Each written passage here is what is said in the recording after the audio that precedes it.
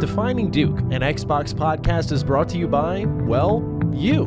If you want to learn how to support the show, go to patreon.com/laststandmedia.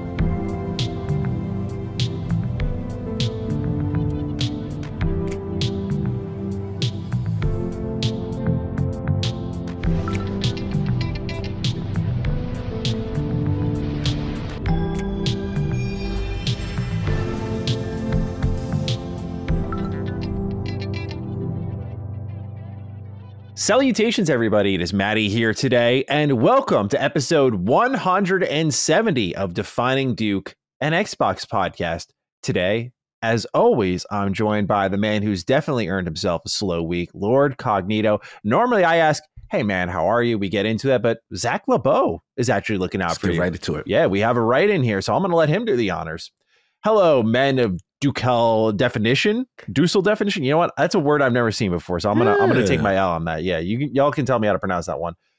Just wanted to check in and see how Cog is doing. He mentioned last week that he was doing a lot of running around. It was getting to be a bit much, and now on Constellation, he was saying he was coming down with a bit of a flu. Hope you're feeling okay, and make sure to take care of yourself. Remember what you guys always say about being on this show: being in good standing and your well-being is equal to having great monetary riches. Thanks. And have a health is wealth kind of day. So to kick us off, Cog, in an unorthodox manner, how are you doing, sir? Are we on the mend? I'm on the mend. I'm recovering. Combination. First of all, shout out to Zach. That's love. That person, he paid attention because it's like the sequence of shows. It was Last Defining Duke, then I was on Stelly, and I kind of mentioned it. But yeah, on Stelly, I was not, doing well. But yeah, look, it's one of those things that 2 weeks of running around. I told you the PAX. Sure. East, 4 or 5 days out there. Then we got, traveling again and back Sacred's 300. And then I had a ton of other responsibility for lordsofgaming.net as well as the personal life. So it was just every day, nonstop, something massively important that I can't avoid. And I said to myself, I'm not getting the greatest rest. So I took about 2 or 3 days to shut down because I felt like a cold and a flu coming on. Now, I will say this. A lot of my bros are talking about from PAX. They came back with COVID, then came back a lot of people. So I also attribute the convention and the big group flu thing going on in conjunction with that, plus me not getting enough rest. So I took about 3 days and I just said, okay, that's it. Once it was like my final day of nonstop madness, I did 3 days straight, rest, nothing. Even gym was shut down. I was like, I got to get all my energy back.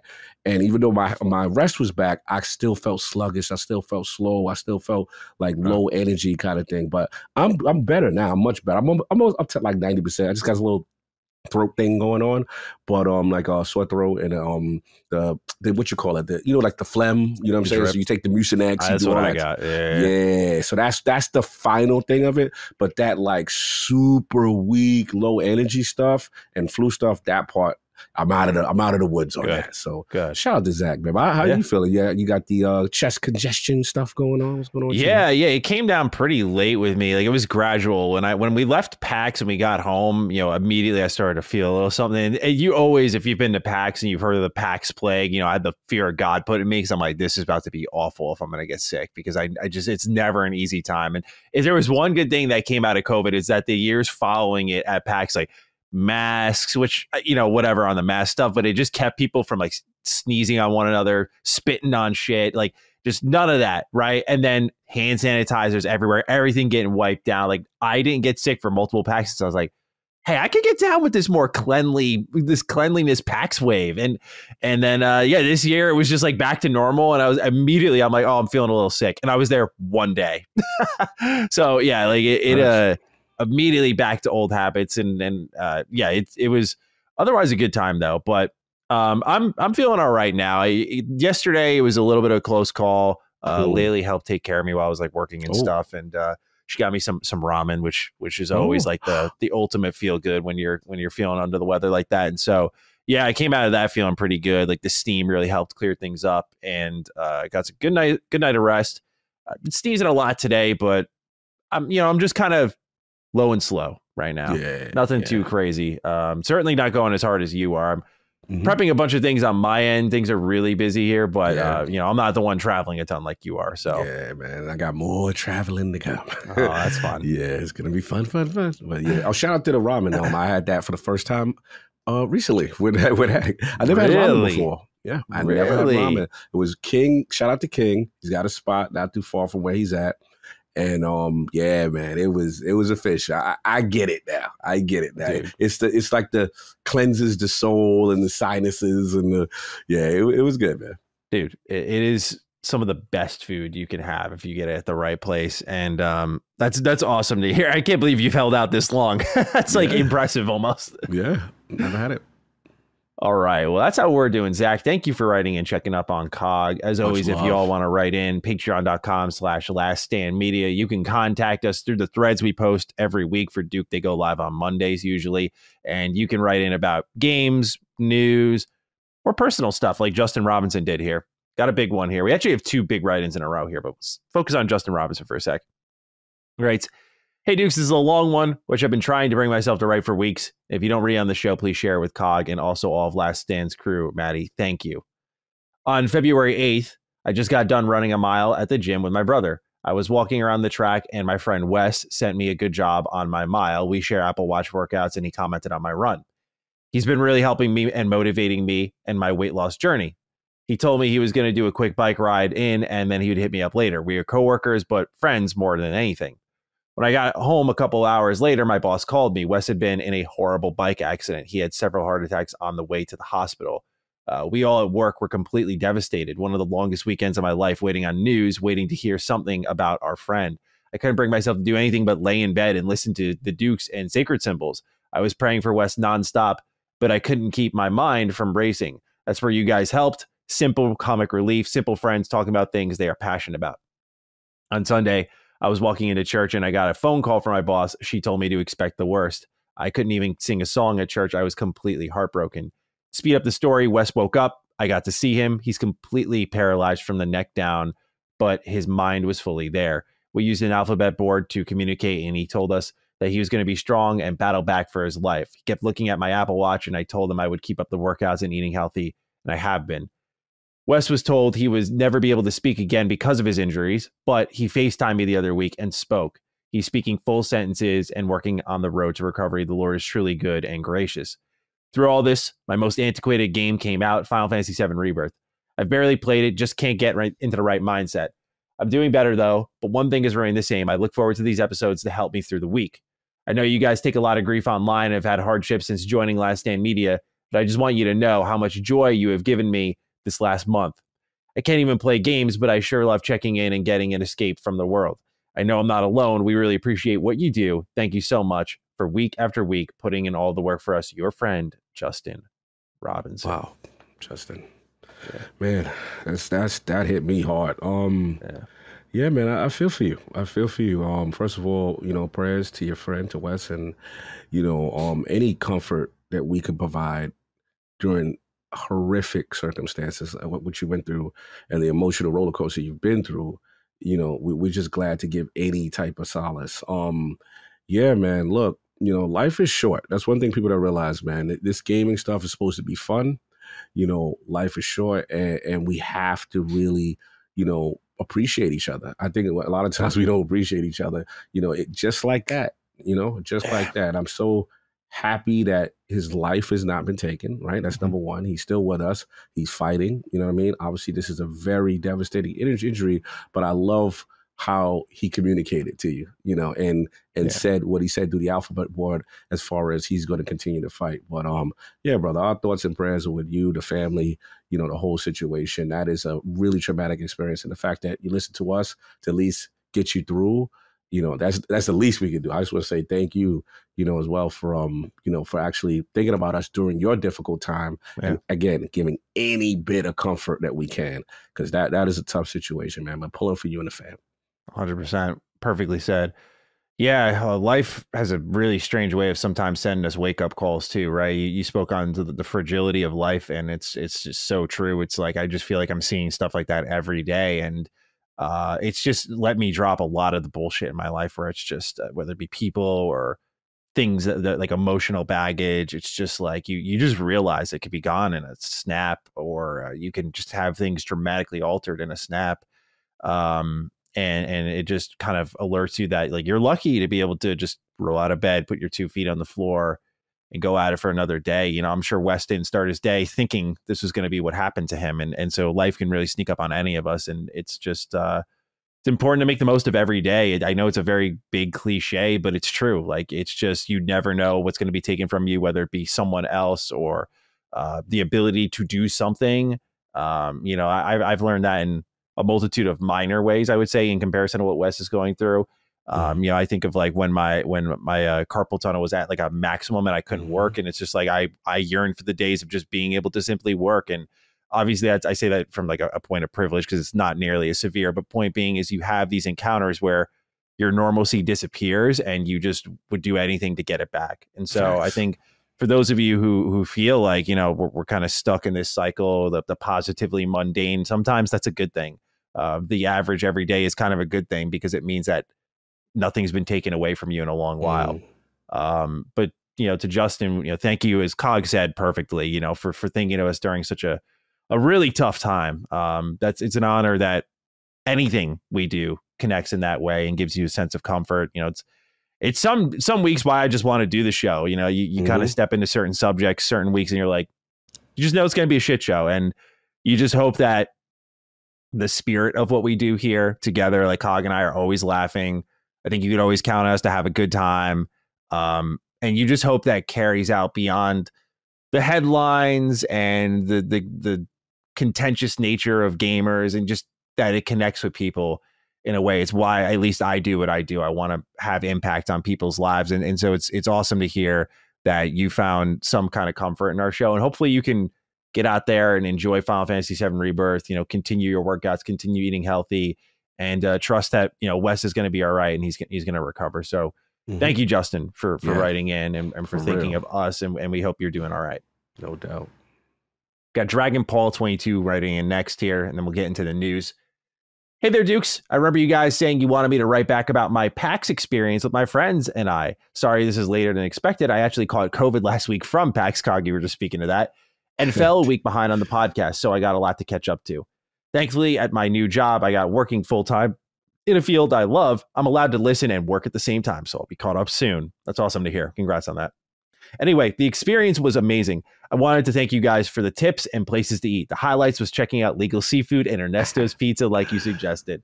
Also, you guys were spot up on the food trucks. I could not stop buying those empanadas available when they had the fresh lemonade too. As for games, two of my favorite highlights was Astro Duel 2 and New Blood New Game that they were demoing from Fallen Aces. It was a ton of fun speaking with the devs, and they were even throwing in decals on buying their games and other merch, which was very nice. I scored especially well at a lot of retro game booths. I want to give a special shout out to Dial Up Games for having the most cleanest setup and best shopping experience. I agree. Their stuff was way cleaner than anyone else on the show floor. Yeah, anytime I come home from PAX, we take that cloth and we're wiping the games down. Man. Yeah, Jeremy. Especially the Xbox 360 section, which had the stickers on the plastic sleeves indicating playable on Series X. Saved a ton of time checking the backwards compatibility list on Xbox. Also, the owner of the store was awesome, giving me deals for a lot of games. I kept buying from them all week, which is also true. That dude is awesome. There is so much I could talk about, but this post will go on way longer than I want to. So I just want to thank you guys for the tips and suggestions. I hope I could run into you two next year, maybe, and say hello. Also, Maddie, I did not realize we both stayed at the Dagny, and yet somehow I continued to elude you. I have to ask, what did you think of the hotel? Anyway, Dukes, have a great week. Yeah, Paul, great to hear that you had an awesome time there, especially on what would be considered for many like a low year. So you should definitely come back around. But Dagny was awesome. That was a last minute call. You know, as I told my Airbnb story, it was a last minute call. But yeah, that was a very clean, peaceful hotel. The rooms were big, beds were comfortable, pillows were nice. I mean, shower was great. Really interesting art on the walls. Like I said, very old school gentleman vibe to it. Very cool. Very cool. Recommended as a place to stay in Boston for sure. Any thoughts on what Paul wrote in about? No, I was hoping to run into you at the Airbnb in the dungeon in the basement. Yeah, the dungeon. That's what people are calling it now. I got some write-ins on on my Patreon Q&A from Mr. Matty, and a lot of people were mentioning the dungeon. I'm like, oh, we're talking about the Airbnb in Boston now. That's what we're calling it. Bro, that story was wow funny. I was like, hey, yo, this is crazy. The Boston Airbnbs, man. It's funny you said, because I remember that brought my stories up, but I was like, they do be having some interesting sometimes you got to enter survival mode. Yeah, man. Fight or flight.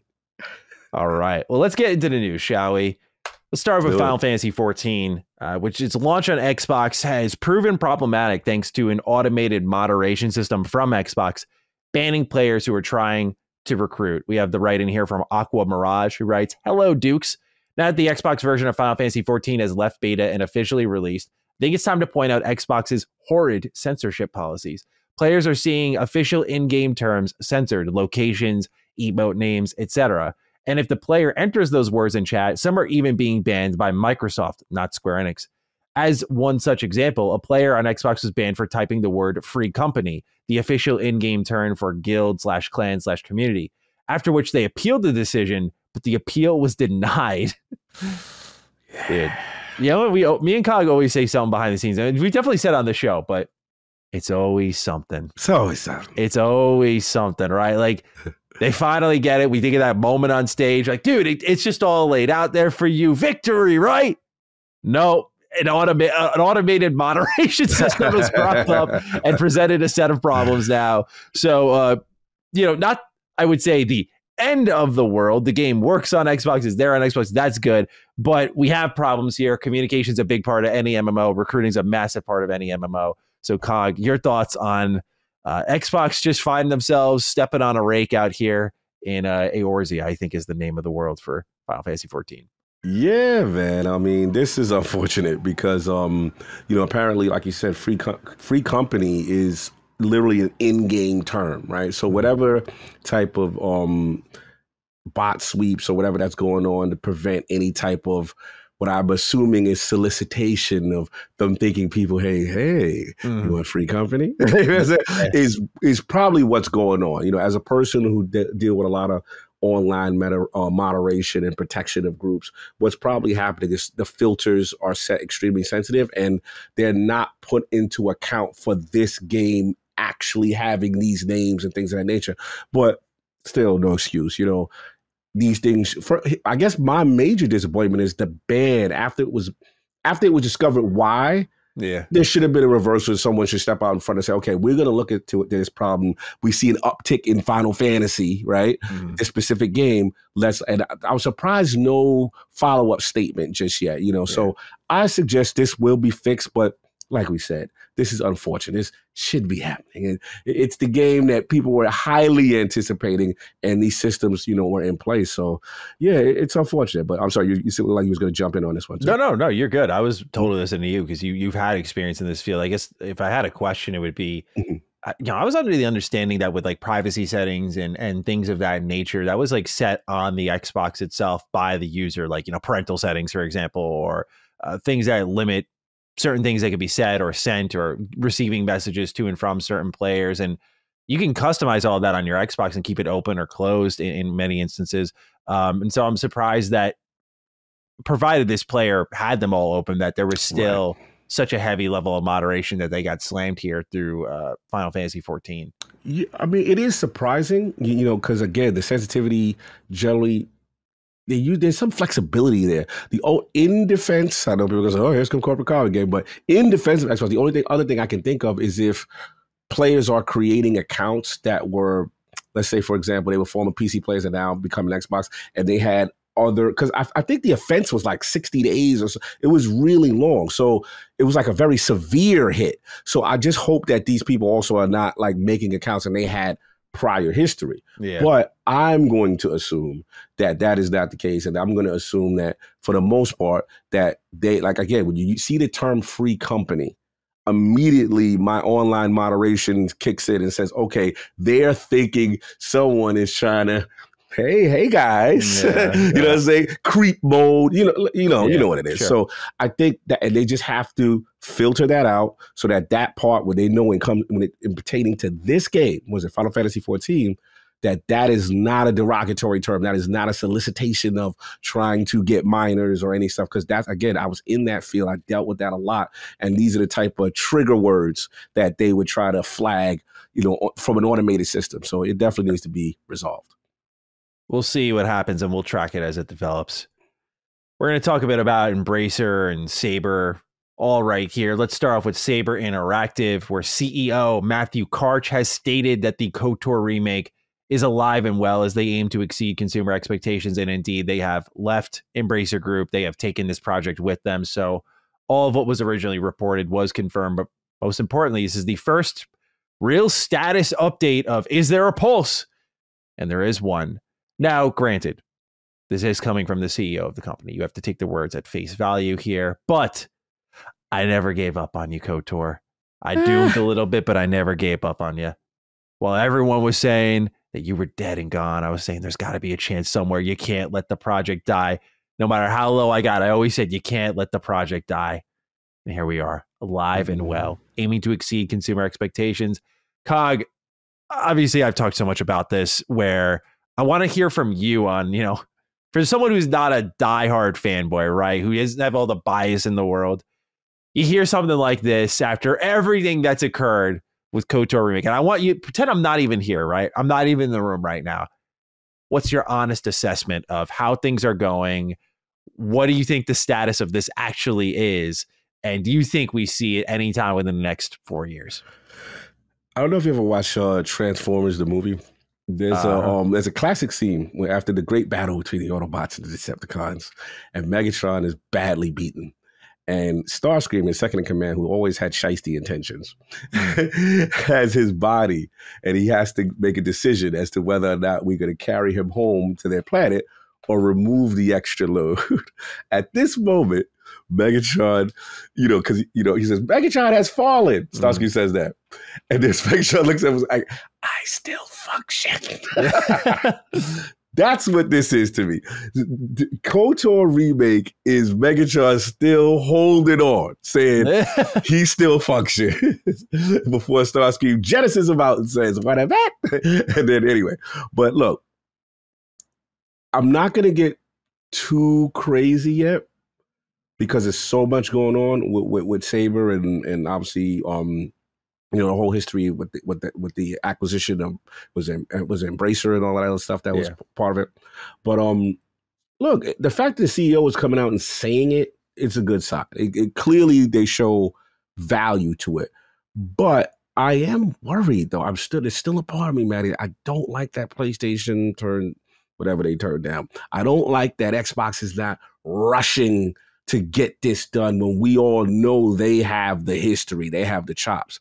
So again, I think we talked about it before. I kind of feel like whatever they showcased may have been too ambitious because you can't really mess that up, in my opinion, right? So maybe it was just the scope was too big and the cost is too much for people to go, I don't know about that. Because I'm with you. I don't think there's any realm where KOTOR Remake isn't a slam dunk.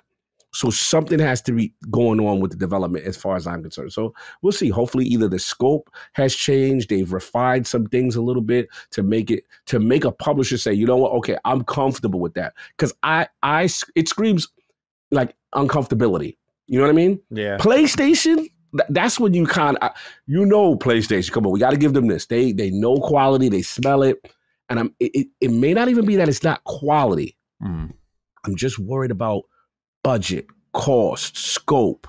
Did they just dream too big? And then you taught me about development. Sometimes you got to rein things in. You got to, there's certain aspects like maybe we can't completely redo this. Sure. So that's where I'm at. We'll see. Because Matthew Karch, he's been in the news a lot. He's been in a lot of stuff going on with him right now, and Embracer and all that stuff, and then the divestment, But yeah, we'll see. But I'm pulling for you, though. I know how bad you want this thing, man. Of course. No, that's why we wanted to get your assessment first, because, obviously I've waxed poetic on it's time, someone get a funder for this. But you do bring up the reasonable point of if PlayStation doesn't want anything to do with this, and who does want something to do with this? And part of me is like, okay, so I'm going to talk about it in the what we're playing section, but part of me is like mildly relieved on one front that PlayStation might not be backing this, because what I've realized is with some of their games, whether it be audio or visual design, there is this push toward accessibility and guidance, whether it be like in God of War, Kratos, or Aloy and Horizon, just kind of pointing out where to go, what to do before you even think of it, which is fine. Big AAA budget games. Stellar Blade, something that's looking a little more accessible, but still kind of niche in its approach. There's like a lot of like yellow paint across objects where you can climb them. Very guided, very handholdy, which is fine, because I talked about it in my video of like, hey, this is a good, accessible kind of Souls-like game that if you've been looking to get into it, like this is a good starting level for sure. And it has a lot of focus on action, where I think if it was to be exactly what it wanted to be, it would be more of a Souls-like game. Then again, in fairness, PlayStation never shied away with that. They launched their console with Demon Souls Remake. Still, I digress. I part of me wonders if this might let KOTOR Remake be the best it can be, in the sense of freedom and not guiding the player, because KOTOR never had like waypoints. You had a quest log and you had to kind of track down locations that way. And it could be done better for sure. But I do wonder if this can open the door for a less restrictive experience in that regard, even if it would be a better funder in PlayStation, no doubt about it. There's pros and cons to it. So I'm trying to look at it that way. And it's hearing it's alive and well is great. But I think the reality is we need to see this thing now. And I think everyone's in the same boat. Like, we need to not right this moment see it, because obviously it's probably not very far along. But this is kind of a wild card, meaning this could show up at any showcase at any point, because we don't know in that gap of time when it transferred from Aspire to Saber and it was under Embracer, and, Jason Schreier kept saying multiple times, like, yeah, people are still working on it. Like, it's still a thing, but I don't know how much resources you dedicate to a thing in question now that it's a little bit more of a certain future. That's the biggest takeaway we can have from it. It's like, okay, like how far along have we actually got? Obviously things slowed down, no doubt about it. Like when Aspire lost the project, Jason Schreier had reported like, yeah, it's like stuck right now. Like nothing's happening. So obviously it lost some progress somewhere along the way, but like then and games are always like relatively behind in some sort of schedule because it's just so many moving parts. But I look at it now and I'm thinking like, okay, now that we're here, how much manpower is on this thing? Like, that's what I want to know. Like, how much are you throwing at this right now? Or, and how much was being thrown at it? And I guess we'll find out when a trailer hits. If it hits sooner than we expect, it's like, wow, they were really cooking all along. Or if it hits way longer down the line, then yeah, it's going to be a totally different story. And we're going to realize that, it really did get stuck. So we'll see. But KOTOR Remake, alive and well. We do have our next story, Cog, if you're ready to move on to it. Yeah, let's do it. All right. Take-Two now owns Gearbox in what is a very good fit and probably should have been that way in the first place. Embracer Group has divested Gearbox, now owned by Take-Two, for $450 million. Now, I went back and looked at the old story from 2021. Embracer had originally paid $1.3 billion for Gearbox. It's been confirmed Borderlands 4 is in development. There are some studios that Embracer is keeping, but like the main talent that made Gearbox what it is going to Take-Two. So Take-Two gets Gearbox for probably a more realistic price, but in comparison, a song, like one of those better deals compared to what we saw with like Insomniac, like that kind of low level deal that I think is going to make Take-Two a lot of money. And this seems to be the fit. Like even when they were owned by Embracer, like Take-Two is still handling a lot of the Borderlands work, Tiny Tina Wonderland's work. So this is a really interesting spot to see this company in now, getting traded around like this. Now that Gearbox is finally rested here, and Embracer Group has confirmed that their restructuring is over. And so they're not going to be, they confirmed they're not going to be buying studios for a while. It's like, okay. Wow. Yeah, it makes sense. Makes sense after everything that happened that you wouldn't be doing that. Yeah. So Embracer Group is now standing pat, and we have Gearbox over at Take-Two, Borderlands 4 in development. Cog, your thoughts? Yeah, man, these interest rates are high, and the sharks are out looking for all the studios that they have probably a real surefire plan. But this makes sense. I kind of could see this. Take-Two as a natural fit. seeing what they get. Gearbox Software, to get Montreal, Studio Quebec, and then IP standpoint, Borderlands, Tiny Tina, Wonderland, Homeworld, Risk of Rain, Brothers in Arms, and Duke Nukem. So makes perfect sense, and I assume Borderlands 4 is the next up. I think they're ready to go. I think Randy's going to, Randy feels like he's been itching to get going and get that series back on track, because a lot of people didn't really, care for 3 as much. I know you spoke about the humor and stuff like that. So, yeah, this to me is a good fit. And obviously, there's still retained assets that Embracer has, but, I think under Take-Two, they should be fine. So that's my initial assessment. What do you think? Yeah, I'm kind of optimistic about this because I'm hoping that with this, it's kind of like what we talked about when, Bethesda went to Xbox, and it's like, oh yeah, they were always working together. Like, this kind of makes sense, right? Borderlands, Take-Two, Gearbox, like that's been there since the inception of the series. It's interesting to know 4 is in development just because when 3 came out, 3 plays really well, but just the writing made such an impact on Borderlands, and I feel like it's gotten it's not as good as what I remember. Like, it compared to Borderlands 1 and 2, and then looking at 3 and Tiny Tina Wonderlands and pre-sequel, like this series has fallen off a cliff with the writing quality, and that makes so much of it because it's like these heavy personalities. I think Tiny Tina's Wonderland made the most gameplay evolutions. Finally adding like an armor system, for example. I think they could have played more and more into the D&D style of game. But with Borderlands 4, I guess what I'm wondering is how they're going to inch things forward again. What made Borderlands special, and 1 in particular too, is, okay, you have this looter shooter game and no one's really doing looter shooter. Now everyone's doing looter shooter, loot everything. We have looter slashers. We have Neo, loot vomits. Like, we have loot everywhere. So that's why the writing quality is so important, not just because of my personal preference, but it's like, this could be a great shooter with great loot and a well-written story. And that could be the difference maker there. But when you drop that off and you're left with like YouTubers screeching in your ear while you're, shooting up a bunch of enemies for side quests, I feel like it's lost a step. So they need to find something new, in my opinion, for Borderlands 4. I don't think it could just be, this is the big one, like, here we go, just more shooting and looting. Like, you need either to have a ton of playable characters, massive skill trees. Like, you need something that breaks this wide open again, because I don't think when you look at Borderlands as a series, it has had another, I mean, it's sold like it has, but I'm talking about from the player satisfaction level. Right. I don't think it's had that major breakthrough mechanic since the loot was introduced, because that was its defining feature, which is fine. It should still be there, but just ways to evolve that. Like, they should be on the forefront of like, what does a loot game do?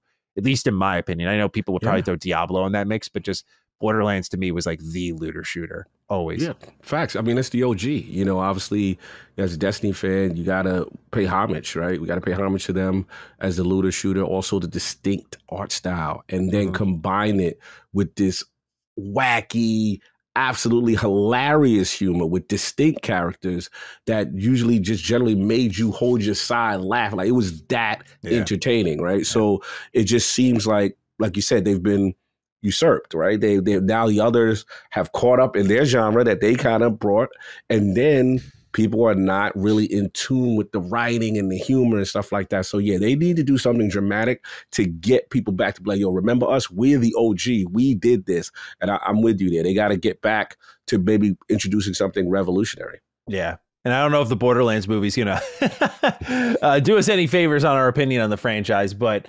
we'll go in with an open mind, I promise. But yeah, Borderlands 4 in development, Take-Two now owning them for $450 million, and Embracer Group is done with the restructuring for now.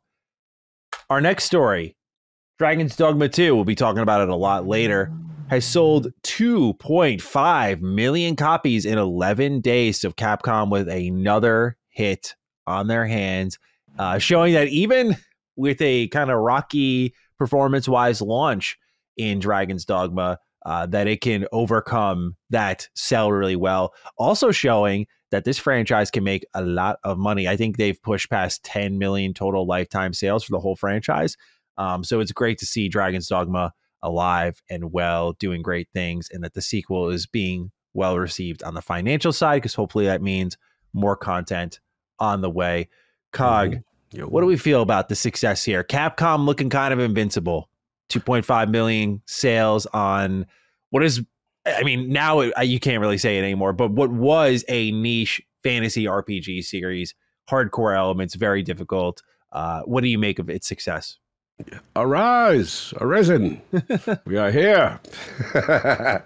Look, man, it's impressive. It's impressive. You know, we'll have a lot to say later on about it. But no, look, man, you know, I see a lot of people taking towards this game. I see a lot of clips and the social interactions, the buzz around it. And when I remember seeing it as a person who was completely new to the franchise, and I was just like, yeah, man, I think your game got that look. It got that look that, you know, people want to, it could be a potential goatee, or, you know what I'm saying? Like, it had that feel to it. And I think that the unique experiences that people are having are really helping to spread it a bit similar, not as dominant as Elden Ring, but similar to Elden Ring, that kind of feel. I look and I see the clips, and it's that kind of energy. So salute to Capcom. They are rolling, man. Sure. They are rolling. They dipped themselves in the fountain of youth. They like old school Capcom right now. Anything they touch it is you know, is really going on fire. And we could make some criticisms for this game, but we can't deny like 2.5 in 11 days. Man, it's good stuff. It's good stuff for a series like that, and hopefully it continues to sell well. I've been having so much fun with it. We'll talk about that later. Next up, we have details on the next Yakuza game.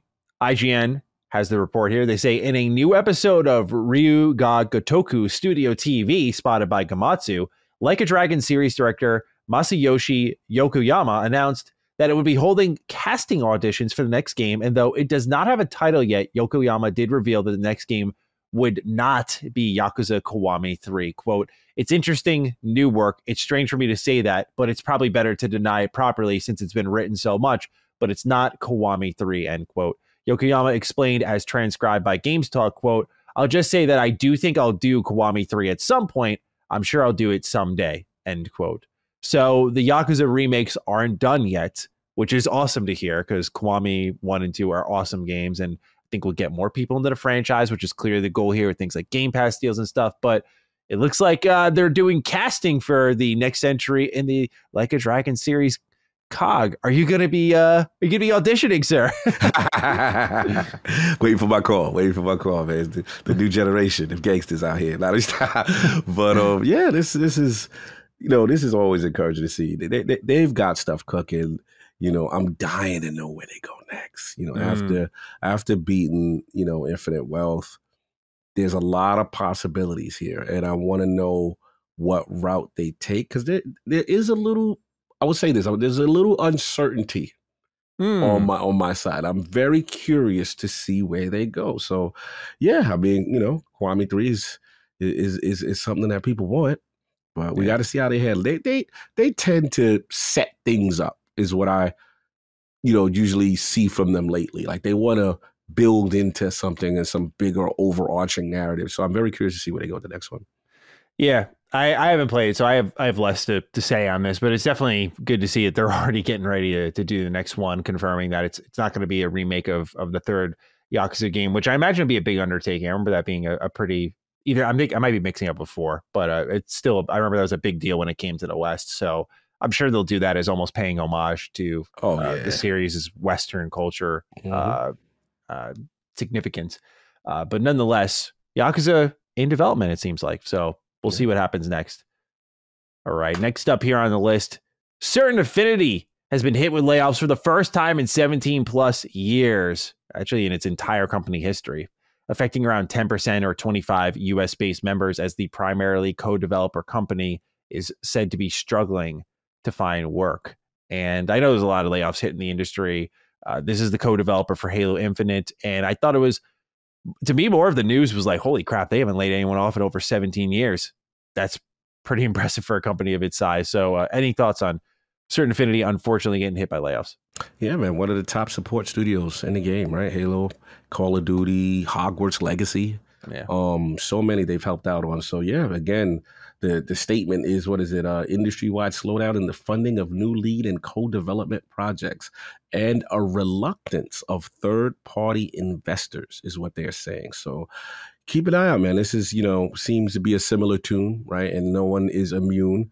And like you said, the great point before, which I was going to say, is that they were one of the few that was kind of immune for a while. Like they didn't support studios seem to be really doing well, out here, especially to help out on additional projects and stuff like that. So, shout out to those who were affected, and hopefully that they can get back on their feet, because this has affected everybody. Yeah, it's crazy that they're struggling to find work, right? They're co-developing Halo, apparently working on their own game from our knowledge, right? That was something to do with Xbox, like what was apparently a Monster Hunter style game, and then I imagine other projects. So they must have a lot of staff to spare to be that short on work, which is pretty crazy to think about. Support studios are needed in this industry. Yeah, 100%. Next up on the list is an interesting one I found on IGN. They write, Microsoft is reportedly making an Xbox AI chatbot that it plans to use to automate support tasks such as game refunds, deals with broken consoles, and subscription issues, as well as answering questions about error codes. The Verge reports that this chatbot, which is described as an embodied AI character that animates, is currently in testing. According to the site, the Xbox support virtual agent is part of a bigger plan to apply AI to Xbox. The prototype makes it easier and quicker for players to get help with support topics using natural language, taking information from existing Xbox support pages, confirmed Haiyan Zhang, general manager of gaming AI at Xbox, in a statement to The Verge. So, are you ready for some frustration, Cog? I hate this, because what happens is, like, I need to speak to a human who I can directly explain my issue to and get to the root of this problem. It's like, press 1 for options on consoles, press 2 for options with error codes. I'm like, dude, bro, just 0 until I hear the phone ringing, and it's like, yes, now I got a support agent. So, Cog, what do you make of Xbox's AI chatbot that's going to be handling the frustrated gamers? Skynet is here, baby. Let's go. Let's get ready. Xbox Skynet. I mean, this is. I know for Maddie, he hates this stuff. I know he can't stand this stuff. But bro, truth be told, with my my Galaxy S24, I did literally the whole order with a text bot, and it was surprisingly accurate. Like, I could not believe it. I got my whole upgrade plan done. I went from a 22 to a 24. It gave me some options, and then it was like, and then I think towards the very end, then it actually pushed me over to someone human, right? Mm-hmm. But this has been going on for a while. A lot of these companies are doing this. Yeah. How I look at this is, it's kind of funny because the name of it makes me think of, remember Clippy from Office? Oh my God, yeah. I don't know why I keep visualizing like an Xbox version of the Clip thing in the corner. Like, hey guys. Dude, this dude's going to be popping up on your dashboard soon. It's going to be really bad when that man showed up. Bro, this has been going on for a while, especially in IT support. The standard questions and getting troubleshooting and things of that nature. I've also done some, what is it like? Oh, what's that? Alternate reality, like AR versions of support as well. Yeah. They've been flirting with this stuff. But here's the thing, on the real side, like, I know a lot of people, the AI thing is very scary. A lot of people do not like a lot of this stuff, but it is here. I went to a CES preview event with HP, and their whole line of laptops, NPUs, AI infused, that's going to offload a lot of responsibilities off the CPU and off the GPU that's going to do all these tasks. So what I'm trying to say is, take note of this, because not only Microsoft is pushing heavy on the support side from a technical standpoint, troubleshooting. Hey, my controller is broken. All right, tell me what model you have. Boom, boom. We'll send them replace. All that's going to be automated. That's a fact. The second thing is, this is big for them because, like I said, with the laptops and the computers, the next generation of Xbox is going to most likely have an NPU chip in it. Mm-hmm. And that's going to be AI task-driven, and it's going to help with a lot of offloading, right? Stuff that would be normally CPU and GPU intensive is going to go to this extra little chip. Sony's going to do the same thing. All of them are in it right now. So it's like we're way past it. It's just that now on the gamer side, we're starting to see it implement here with like troubleshooting and tech support and, controller support or whatever like that. But This is going to happen. So, Yeah. it's one of those things that we better be ready to embrace our evil rulers. You better be nice. You know what I'm saying? To Skynet before something go wrong. But now, all jokes aside, yeah, I always look at it as the tech in me as a net positive to help offload things. But yes, regulation. Yes, you know what I'm saying? We have to monitor and to make sure the efficiency and the human element of things are not lost in translation and incorrect things are happening. So Yeah. I'm always trying to be balanced in that respect. Yeah, I have such annoying experiences with like I was calling the DMV, just going through the touchstone, just all these bots, just trying to get to like, no, that's not my problem. No, that's not my problem. Nope, that's not it either. Like, no, I have a very specific problem here, like that I need someone to explain to me the solution to. And it feels like no options are available, or like banks, like I had the same problem there. So obviously, this is not the first site or platform to use this. It's just like, man, so frustrating. But I get it. It streamlines the process. Let the AI handle it, and then pass off for the conclusion of the task or of the problem. In your defense, the frustrating one is when you can't get to the opera. You try 0, you say opera, and you can't. Like, I know little tricks now to get it to happen, but that's the frustrating part. It's like, no, none of those. Please, person, please. Yep. And what's funny is some of them hide it until you just start slamming buttons, and then they're like, yeah, we don't know what the hell you want. All right, we're going to bring someone in. It's like, perfect. Yes. Yeah, yep. Yeah. You know the tricks. You got to fool the Terminators every now and then. All right, last bit of news. We'll talk about what we're playing.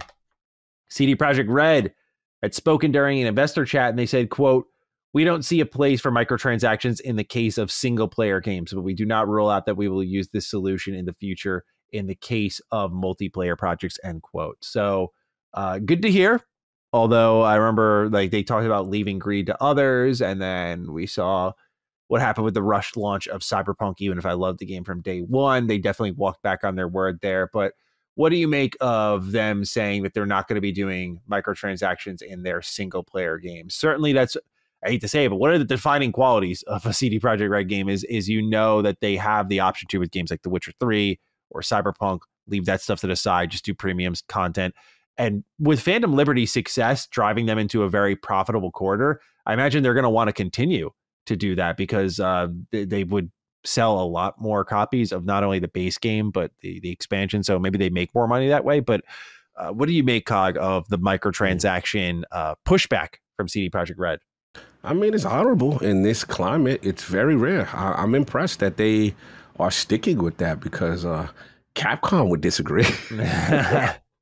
Yeah, Dragon's Dogma. Yeah, Street Fighter. Yeah, Resident Evil. All of them. Why not every single one? Ubisoft would disagree. Yeah. You know what I'm saying? Like, hey, like they looking at you like, bro, you need to get on the corporate program. What you doing over there?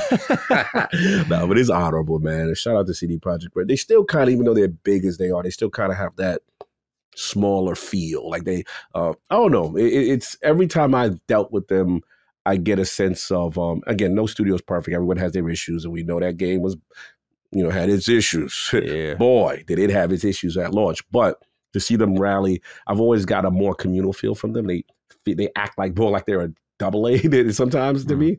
But yeah, man, it's admirable. They could literally milk so much if they wanted to on their single player games, but they choose not to. So salute to them. All right. That's it for the news. Let's go ahead and talk about what games we are playing. Cog, you have a big list, including some anime here. You are up first, sir. Let's hear it. Man, I was doing so well in my dude bro mode, playing my little dude bro games, and I'm like, man, there's one game. I'm like, Maddie, man, this is his game. I really cannot afford to play this game right now. I got Final Fantasy looking at me. I got a Baldur's Gate is like, bro, you was like half, what's going on? But the bug caught me. I'm like, I gotta be able to see what Maddie's talking about with this Dragon's Dogma. I gotta see what the hype is about. And I'm gonna tell you what, I was gonna wait a week to pick it up, honestly. What got me over was the latest ILP that I just had. Shout out to my man Jay Fonzarelli. Shout out to my man K Asante. We had them on, and these are guys. Jay Fonzarelli already beat the game. Wow. And K Asante was pretty far in.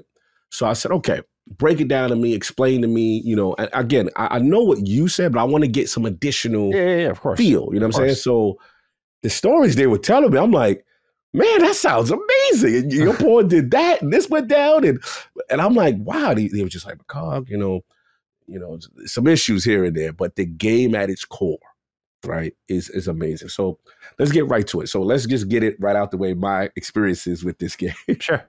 First, this is your first time ever playing a Dragon's Dogma game, right? Ever. All right, cool. All right, this will be interesting. All right, this thing, I'm on console, on Series X, is a framey little issue here. Like the cut schemes, little jumpy here and there. I put it on, now mind you, I didn't put it on a 30. I put it on the variable because I was like, all right, well, my OLED has VRR and hopefully. So in the beginning, it started off a little rough and I'm like, oof, you know, I don't know. Let's see how this is going to go. Now, I would say that. Second, your man is a mute. Like there's no conversation coming from your man. Like old times, baby. Yep. So I'm like, all right. No yappy MC. We love it. We love it. Sorry, so, I'm speaking for you. Sorry, go. So for me, I'm like, because the reason why it's jarring is because the game, you'll start talking to NPCs and they'll stop. So like, oh, this is my part to say something. No, it's just to continue for them to just read talking. your mind. Yeah. Yeah, and I'm just like, why are you pausing for? Like, I'm never going to say anything to you. So it's just, I just thought it was a little jarring. Yeah. Now, graphically, I don't want, it's such a weird game because there's some aspects I'm like, man, this looks good. And the other aspects, I'm like, ooh, you got a little PS3 energy in your face. You know what I'm saying? Like some joints do not look good. I'm like, all right, cool. And then obviously the 30 frames kind of hit me. I'm like, all right. So at first it was looking spooky for you, Matty. I was like, sure. Don't know just yet. Sure. Get out the thing, start the quest. And then the game opens up. And I will say, as you keep playing this game, the sense of adventure, the sense of, first of all, the combat is really fun, minus the camera. Camera's a little over the place sometimes. Can you lock on? Question, can you lock on in this game? No, I figured. Yeah. So I was like, all right, I just had to get used to that. Like you got to position your character. Position yourself. Yeah. But I will say, what I ended up settling on is, first of all, one of the greatest character creators I've ever seen. Oh, yeah. By far. Like there's nothing really messing with this. Even down to the way you select your character, down to the presets, and you get a little deeper and deeper, and you can keep configuring. I like that. I end up going with a rogue, which I never do in a game. I'm always fighter, mage. Yeah, you know what I'm saying? I never pick rogue. So what induced that was I loved the dual bladed stance. He looked cool. I mean, my guy looked just like me. Then they had nicknamed Shinobi. I said, oh, it was meant to be. It's a wrap. Yeah. It was meant to be. I have to do this now. So I got my character going on, and then got my pawn popping. I call him, he's like Sir Podrick. He does my little pawn stuff. He's my little carry this, do that. Yeah. And I ain't gonna front. This pawn system is a game changer. Like, it is so much fun. Like, first of all, I didn't know. I thought that I could only have one guy, and that's it. They was like, oh, no. Go to the Riftstone, and you can now pull out. And then I was like, oh, I'm looking at people's pawns from my friends list, and then they tell you the levels, they tell you how much this one costs and that one costs. So I'm like, oh, then they tell you the disposition. So I like the dudes that go gather stuff. And then I usually have one rough and tumble dude to go in the mix. And I usually pick a warrior kite class guy. He's to be aggressive. And I usually have my archers and my mage start picking them apart and doing stuff. So I got one guy who's calm. My Podrick, he's calm. He tells you the strategic stuff. He's like, over there, you know, and then he takes the very critical shots. I got these arrows that shoot like triple with flame. He's got serious power. He's a beast. So he just stays in the background and does his thing. Yo, these mages is nice. Yeah. These mages. Apparently magic in this game is really good. I haven't messed with it yet. Well, magic feels almost OP, Manny. Yeah. Like, I'm seeing mages I got to do, I hire, he looked just like Zeus. So I got Zeus with me, Podrick, and I forgot the other name, Aaron. He just angry all the time. He don't listen. He rushes into battle. But then I usually help him out with my rogue and support. So anyway, let's get to it. But the thing I like about it is, the sense of adventure, the way the world looks is from an exploration standpoint, very cool. Going in the caves at night or, just pulling out your torch, seeing how the environment completely changes. The way the pawns, if they have knowledge of something, is the most amazing thing. Sometimes I'll be walking, I don't even really notice anything. I'll be like, yo, treasure chest up there or ladder up there. I think we could get over there. Or you get an advanced pawn and he'd be like, they know the quest already. They've already done the quest. Yeah. And he's like, follow me. Come on. I'm like, yo, it gives a sense of being alive in a quest game that I've never really experienced. And you do feel a sense of loneliness if you're not with your pawns, which is very interesting. So I'm like maybe about 6-7 hours in it. But I will say this. I cannot stop playing. Yeah, dude. Cannot stop playing. The quest structure is very interesting because you got your main quest line. But what I do like what they do with the quest line is what I call decaying quests, which is, yo, you ain't got enough time to do everything. I learned the hard way last night. What's dope about it is that you can miss certain things completely. You got to make certain decisions. The camp system is cool. They really discourage scum saving. So you better have one of them wake stones or whatever they call them. Cause you make a when I realize you out in the wilderness too long, you better go save at a camp. You better save at an inn. Yeah. I don't like the pain at the end though. Come on, bro. Yeah. The pain at the end, they be that thing. But I would say what else? The weapons were cool. Right now I'm going through a bit of an encumbrance problem right now. I'm starting to get a lot of stuff. I don't know how you guys are handling that. Do you pass it off to your pawn? I passed stuff up, but Podrick's starting to get a lot of deposit anything in the inn, like materials and stuff. I got to start using because what it is, I'm mining a lot of ore, silver ore, gold, and that's heavy and stuff like that. I'm starting to learn the different shop owners and getting different things. Oh, didn't realize this. With the other, because you really got one pawn that's your guy, and the other two are just brought in. So I was making a mistake of buying stuff for the other people. And they were like, if you do that, that's going to give a gift to Mr. Matty Plays his pawn. You know what I'm saying? Like they let you know, like don't really be doing that. But I like that in the course of the world. The last thing I'll say, the boss fights are really intense. Yeah, really fun. Goblins, ghouls, scaled on the back. I'm using my double knife, scaling up at the side of an enemy. I got this ability where I turn into like a cloaked figure, and I can I'll let the guys fight, and I'll what you call it, like go divert around the other side, flank, and then they don't see me, and I'm doing stealth kills. I got sick powers as a thief. I'm having a ball. I ain't going front. The core gameplay is pure fun. I would consider this, last thing I would say, Baldur's Gate has them on the pure hardcore of hardcore RPG. But I must admit, and I'm team turn-based, this combat is just really fun. And it's like RPG light, but just enough depth in it to keep me going. And it for the most part, it's telling a very consistent story. I want to see where it goes with it, but you got me, man. I like Dogma. I'm sticking with it, man. I really do like it. Good. That's awesome to hear. Yeah, I've been playing it as well. I'll just quickly get into it and then dish it back to you. That I mentioned learning about the time quests, and I was playing one last night where I was looking for someone who had gone missing from this town, and I rested that night, and then I found finally the cave that they were supposed to be in. It was just like a scrap of cloth, and they were like, "Pierce, he did not make it." And I was like, "Oh, hey, yo!" And so I out of curiosity, just to verify, I Googled the quest line. I'm like, "Let me see real quick," and they're like, "Yeah, if you rest during this quest, that's it. Like that person dies."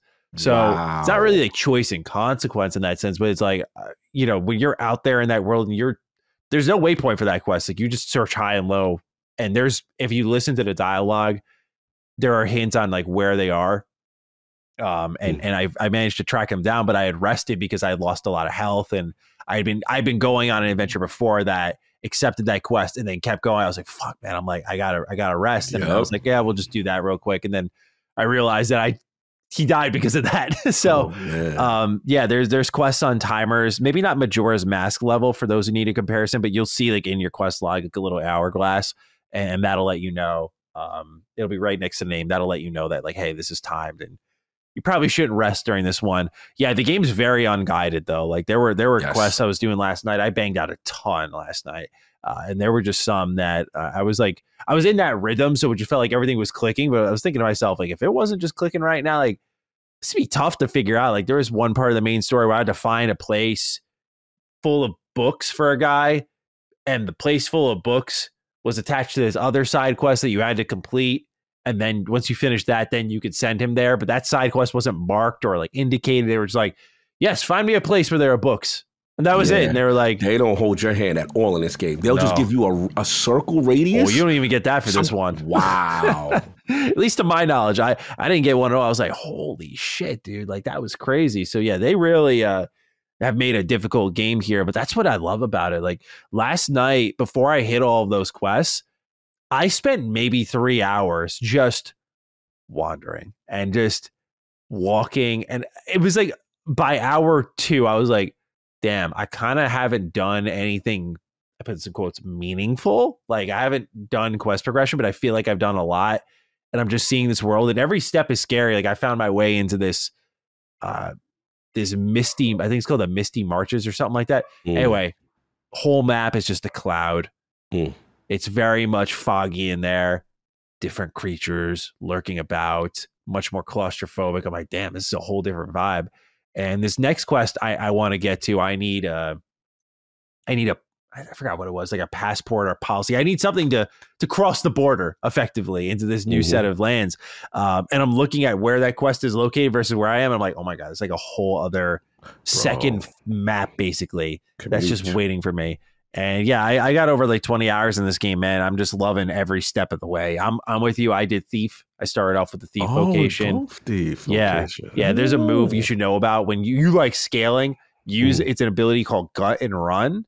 And when you climb on them, each enemy has a weak spot, and it's usually around the head. And when you hit that move, you stab into them, and then you rip it and flip out.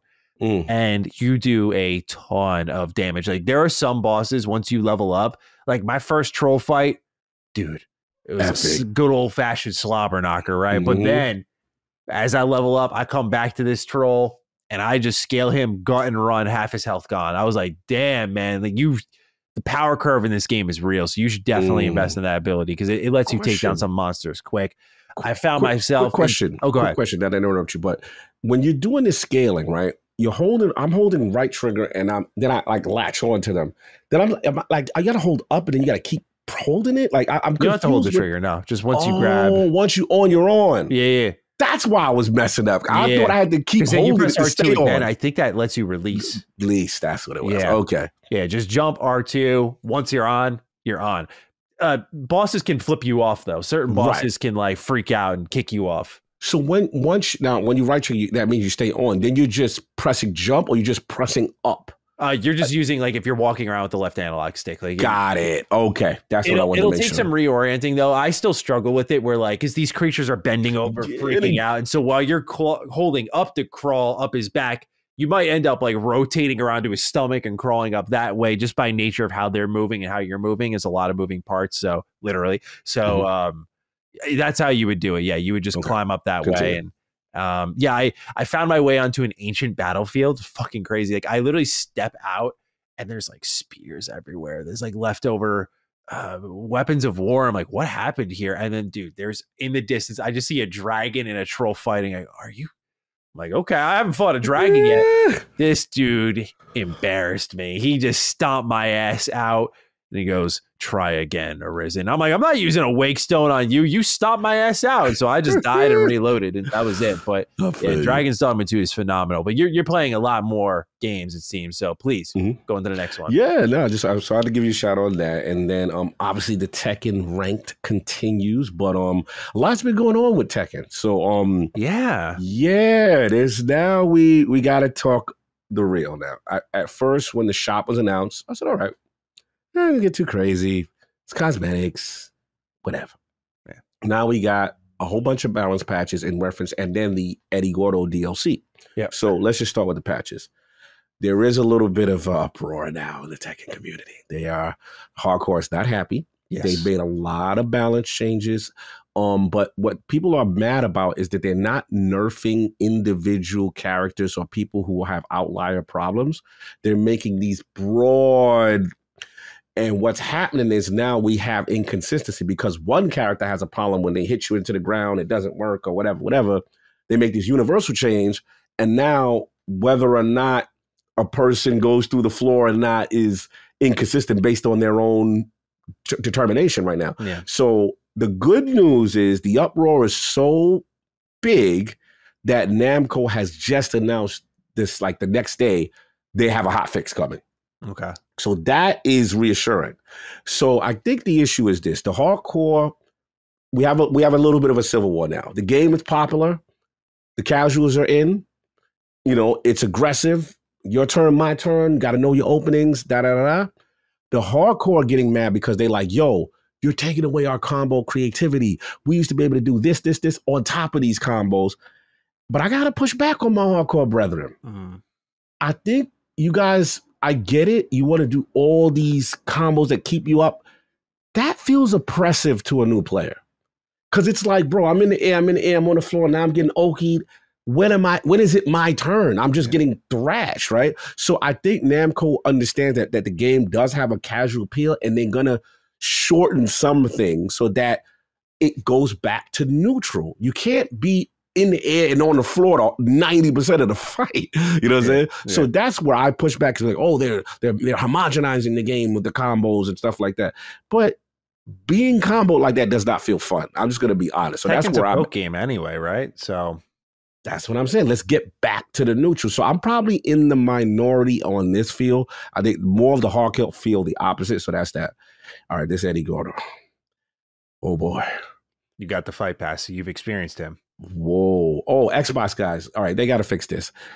Why isn't he available as soon as you already bought the season pass? Why do I have to go into my manage the game and then I have to click install and make sure he download? He literally had a lock sign. I'm like, wait a minute, I'm gonna have to buy Eddie. I thought I bought the season pass. Like, what's going on? Bro, I was tight. Sure. So luckily I figured it out, but I'm noticing a lot of people online. I don't know. It seems to be an Xbox issue because most of the time on PlayStation, the stuff, it'll be released. So anyway, so that's that. Back to Eddie Gordo. Boy, he seemed OP. Woo-wee. Right when I saw that trailer, he had all the movements like Zhao Yu, and I was like, it's over, bro. Like, he's going to be so good. Bro, it's the speed of the mix-ups, the priority, and it's early.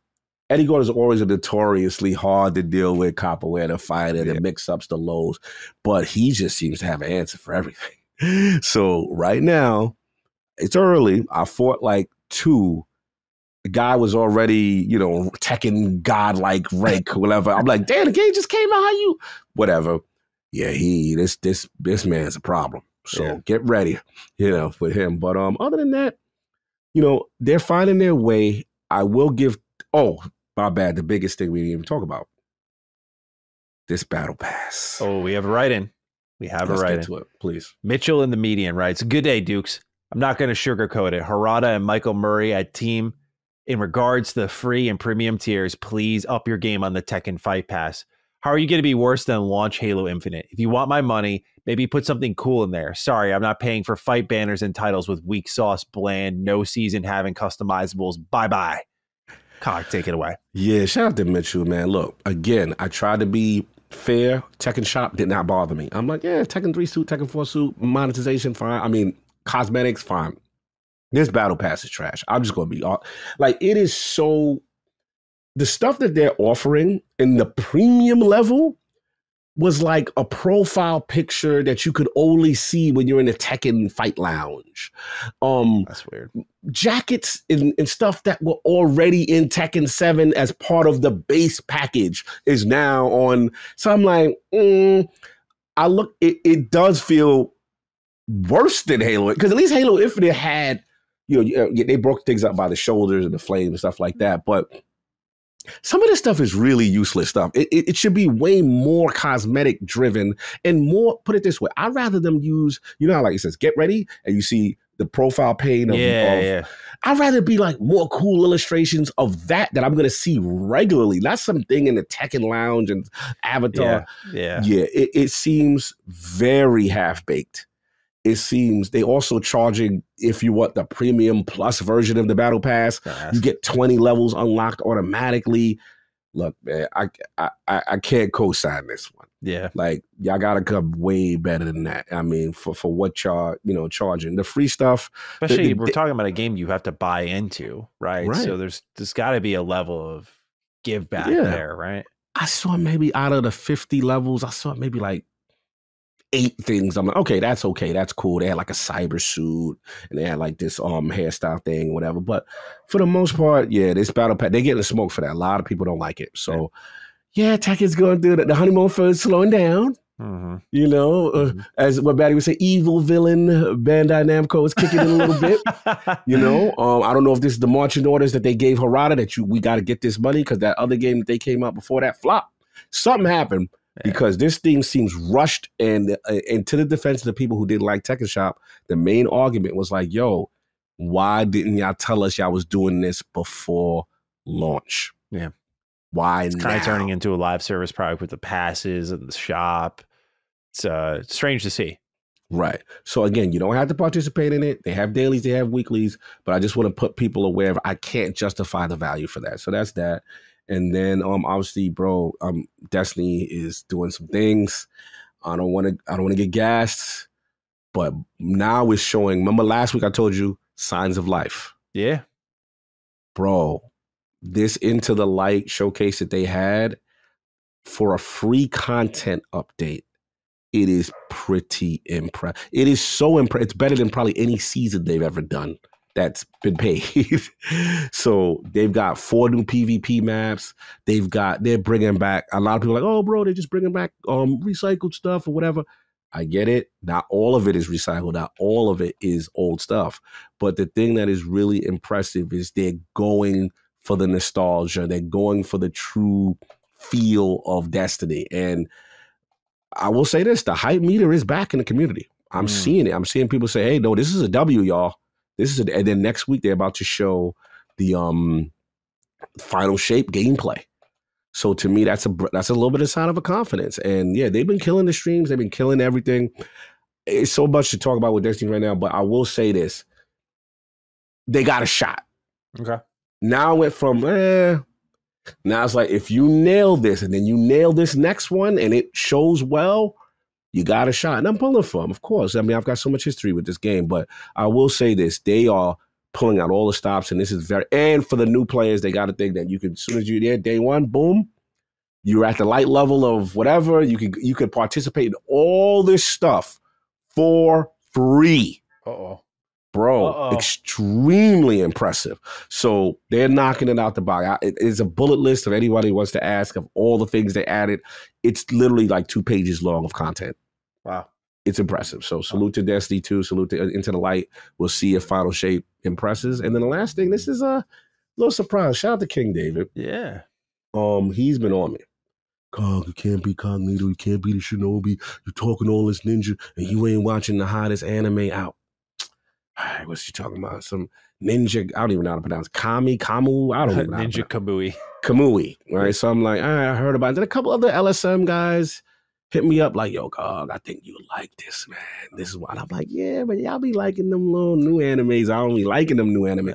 So we'll see. But so I finally started it. And I'm watching this thing. I'm like, okay, vibe is dope. Vibe is cool. Liking how it starts. Totally threw me for a loop on what the whole thing was about at first. And I'm like, all right.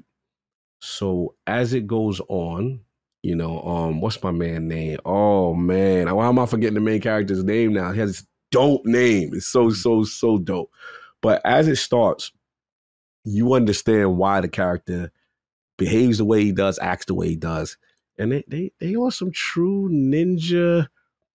I don't say completely grounded. There's still a lot of over the top stuff, but the fight choreography, the scenes are just stylistic, brutal. I'm from that old school 90s anime with vicious. I'm like, okay. Writing, stories, decent. Writing can be a little quirky at times, but overall premise is dope. Ninja Kamui, you got me. I'm in. I've been watched the first 8 episodes. This is something to check out. This is something to check out. I'm very, very impressed with it. That first modern anime that Cog is like, all right, y'all was right. This might be one for me. David moving forward. That's yeah. He's on it. So yeah, man, that is dope. It's dope. I love where they go. Yeah. One of the coolest twists and backstories, and they trying to keep ninja essence stuff going, and I like what they do. Yeah, man, that's awesome. Yeah, I watched the first 2 episodes of Ninja Kamui, and I think it's from I want to say the director of John Wick and season 1 of JJK, which makes sense. JJK has some pretty intense fights too. But the animation in Ninja Kamui is like some next level shit. It's crazy. Higan, I love his name. Higan. Yeah. They got. It's like a decent story, but it's got some insane fights like that. I just recommend people check out the first episode. It's I don't know if the whole season goes that way, but at least the first episode's got some pretty nuts fight scenes. Like some of the best you'll ever see in animation. Absolutely. Shout out to Ninja Kamui. Well, Kyle, you had a very busy week. I already talked about Dragon's Dogma 2, so I got 2 extras here for y'all. Stellar Blade. I checked out the demo to this one. I actually made a video on my Mr. Matty channel if anyone's interested in checking that out. But this one I was really keen to get a look at just because, I'm going to be honest. I know there's a lot of hype for this game, but for me, whenever I looked at it, I went, oh, I've seen this before, but with like other games doing it way better. The combat just looked off. The world looked very near, but like not getting what made Nier's world special. So I'm thinking to myself, okay, you know what? The hype's ramping up. The demo's here nice and early. Let's just try it out for ourselves, right? So I fired up. The opening is awesome. I mean, it's like an all-out war. You're storming the beaches. These like robot synthetic chicks are fighting off these crazy-looking creatures. The creature design is incredible. Really fucked up looking. Very bloody game, which was surprising. You have a weak attack and a strong attack kind of move, like square is quick, triangle is more heavy, and leaves you open for more counterattacks, but you do a lot more damage. But there's deflecting like Sekiro, there's dodging. You can do a perfect dodge, perfect parry, so you whittle down a stagger gauge effectively. There's a Mikri counter for those who have played Sekiro. It's where you like dodge pretty much at the attack, and you in the case of Sekiro, you step on the blade and leave them wide open. Whereas here in this game, there's a forward Mikri and a backwards Mikri where you go forward and you blink behind them. If you time it with the particular attack, they do a good job telegraphing to the player what attacks are coming. So it's pretty easy to read. And then there's one where you can go backward and get some space. So a lot of defensive options. It's in between Nier and Sekiro in its gameplay approach. I think the world is awesome. Post-apocalyptic, Nier soundtrack completely. It's by Keiichi Okabe, who did the composition for Nier. So it for anyone who likes the Nier soundtrack, you're gonna love Stellar Blade soundtrack. Like I've already been listening to it on the side. It's phenomenal stuff. The world is really interesting. You start off in this abandoned city. It's very much wrecked, and it's raining. Like the atmosphere is strong. But I just, I gotta be real, man. If I got one drawback for this game, and I know this is like, I think I'm in the minority overall, but I think some people have shared my opinion. This combat, just something feels off about it. It's steep competition, as we talked about Liza P, which is why I really sung the praises of that one. It's steep competition. If you were going to enter the Soulsborne genre and try your hand at it, you cannot be non-committal. And I find Stellar Blade's combat non-committal. By that, I mean, it has these moments that are like, here's 10 enemies coming your way. Take them all out at once. And they give you some abilities to handle that. But this game's combat feels more tuned for one-on-one. But there's moments they want to be like all-out action, and moments they want you to have that Sekiro intimate one-on-one duel. And it just feels like right now in this demo, where there's a whole skill system and leveling up. So this can evolve, this can change. But right now, this demo showed me like, you have not picked a lane. You have not picked, let's go for the elegant dance that is Nier and make this look really flashy. And you have not picked the precise and responsive combat of Sekiro and the one-on-one nature of it. You want both. And this is one of those rare cases where you can't have your cake and eat it too. If what I played is indicative of the final product, it's not bad. Before anyone jumps to a conclusion, it's not a bad game.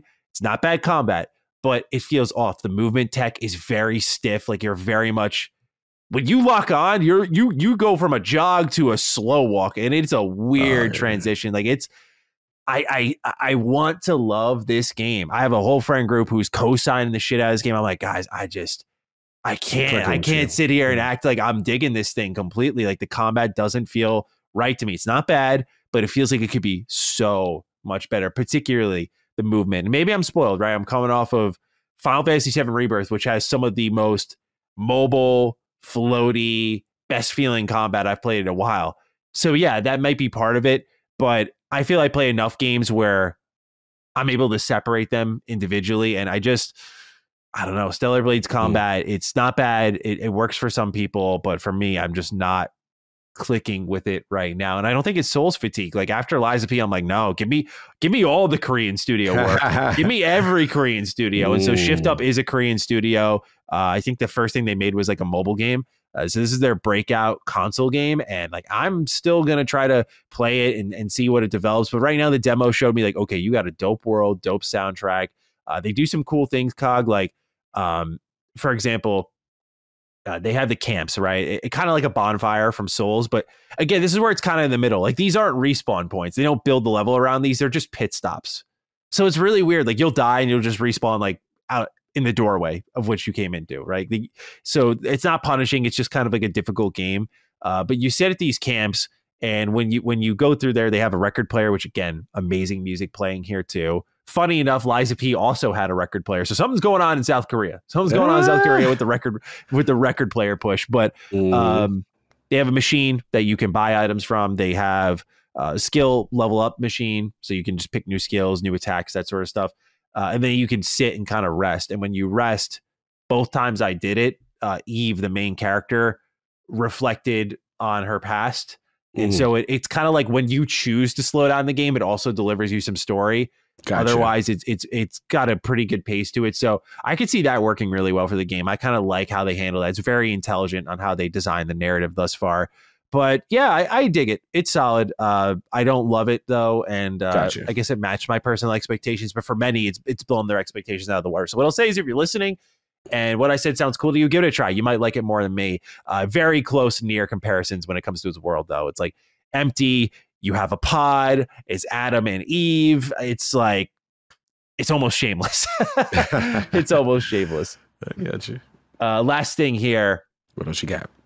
I got into my live service bag. Oh, because I am a psycho. Suicide Squad Season 1. Saw the Joker was here. Re-downloaded the game. Oh, they getting you for that Joker, by the way. I don't know if you saw it to find a new yeah. Oh, have I seen it by chance? Yeah. Bro, hey, you on fire. Oh, yeah. They're going to run a mile with this one then, because now I've played it. And that's the thing. I was wondering, I was like, why am I thinking about this so much? Like, I hate this game. I'm like, it's because I fucking see me photoshopped as the Joker from Suicide Squad every day. It's unbelievable. The Duke audience is hilarious, though. But yeah, if anyone doesn't know what I'm talking about, we have the Patreon Discord in the Duke chat. They're just always using this picture that kind of looked like me at one point when I had a different haircut. And they used the Smug Maddie look with the Joker from Suicide Squad. I'm like, why the fuck does that look so accurate? Like, that looks like something you could put in game. So yeah, it's pretty funny. But now I know why I was thinking about it so much. And so I saw people talking about it, like I always do with Suicide Squad. All right, let's check this thing out. So I fired up. I bought the Joker. You know, it was $10. So I was like, all right, let's just see. I don't really want to waste time with this. I looked it up. You have to rank up 35 times, and it's battle pass to unlock him for free. And I was like, you know what? To me, it's about the playable characters. Like, if this guy feels good, then this could literally change the whole game. Because one of my complaints is how a lot of the characters felt. So he's got an umbrella that kind of lets him glide. He's a glidey character. Like, he glides in the air. Then you can kind of ride the umbrella. Like, his movement's kind of fresh. Like, he can fly pretty fast. When you're scaling up walls, if you press the jump button right when you get to the top, he'll like explode up into the air and start floating with his little umbrella. So Mary Poppins, Joe. Yeah. Very Mary Poppins. Yeah, it was very good feeling though. I mean, I compared to other movement options, like I only like Deadshot But yeah, he feels pretty good to me. I'm like, okay, this is step one. Like, this guy gets around quick. When you're in combat, you're going to be floating a lot with the umbrella, just aiming and shooting. So you have good movement options on the ground, in air. Story is dog shit. Like, I don't know how else to put it, man. Like, here we are again. Like 13 minutes of cutscenes. Like, season one really not delivering at all. The Joker himself. See, the problem is y'all should have never connected this to the Arkhamverse. I know why you felt you had to, but like when you know Arkham Joker, and that's performance aside, Mark Hamill's a special talent. Facts. But when you know the being that is Arkham Joker, and then you see this Joker, I don't care if he's an Elseworlds concoction or other worlds or whatever they're calling it, dude. It's just an abomination, man. It's not good. Like, costume designs very like reminiscent of like the Jared Leto days, where it's like, what the fuck? You know, and then you see the performance isn't that great. The story doesn't really add much. I'm like, you guys want to do, the report is like 12 of these. Oh, wow. Good luck getting people to hang around. I will say, to their credit, when I fired up the game, they hit you with a lot of like, this is new. We changed this. We added this. But then I'm like, all right, let's actually, proof is in the pudding. We fire it up. These missions are the exact same. If anything, they're worse. Wow. Oh my, dude. I didn't have a problem getting to Suicide Squad, but some of these missions, the chaos that they are, the visual clutter, it's worse. Like, I got footage upon footage already. I'm going to show my video on this thing. It's not good to play, bro. It's terrible looking, man. It is so hard to track the action on screen. I died more times in this new stuff than I ever did in the base game. I'm like, there's a problem here, which is visual clarity. I don't know what I'm shooting at, what I'm looking at, what I'm avoiding. Like, this game is going to hurt someone. Like, someone is going to develop like seizures through this game, because there's just so much shit happening on screen. Like, this game is dangerous. Like, there's just too much happening. It's not okay. Mental discretion advised. Yeah, 100%. So yeah, Suicide Squad still not good. Still not it. Yeah. Damn. I was hoping the Joker did it for you, man. Maybe you'll like it more than me, but I don't know. No, I'm good. I'm good. Yeah. You're busy, man. You're good. Yeah. All right, that's what we're playing, Cog. We got one question, some news to get into afterwards. Enraged Seahawk of Seattle writes in, hello, Senpai Maddie and Courageous Cog. Last week you discussed 1943, led by famous director Amy Hennig. My question is, we also know she is making a Star Wars game, and Maddie is a Star Wars fan. What would you want comparing this to the 1943 production quality? There's also speculation it's a reboot of her canceled EA Star Wars game. Plus, I went to my first hockey game recently. The Krakens may suck, but it was really fun. Stay safe, and here's hoping for the Seahawks comeback. Shout out to you, Seahawk. Thank you for writing in. Unless you're Cog, we don't want the Seahawks thriving out here. Yeah, man. Look, I took a couple photo with you guys at the LSM event. That was love. That was love as a photo. Remember what he did to you guys. Nah, it's all good, man. So look, rep your team. You know who got the NFC West. But anyway.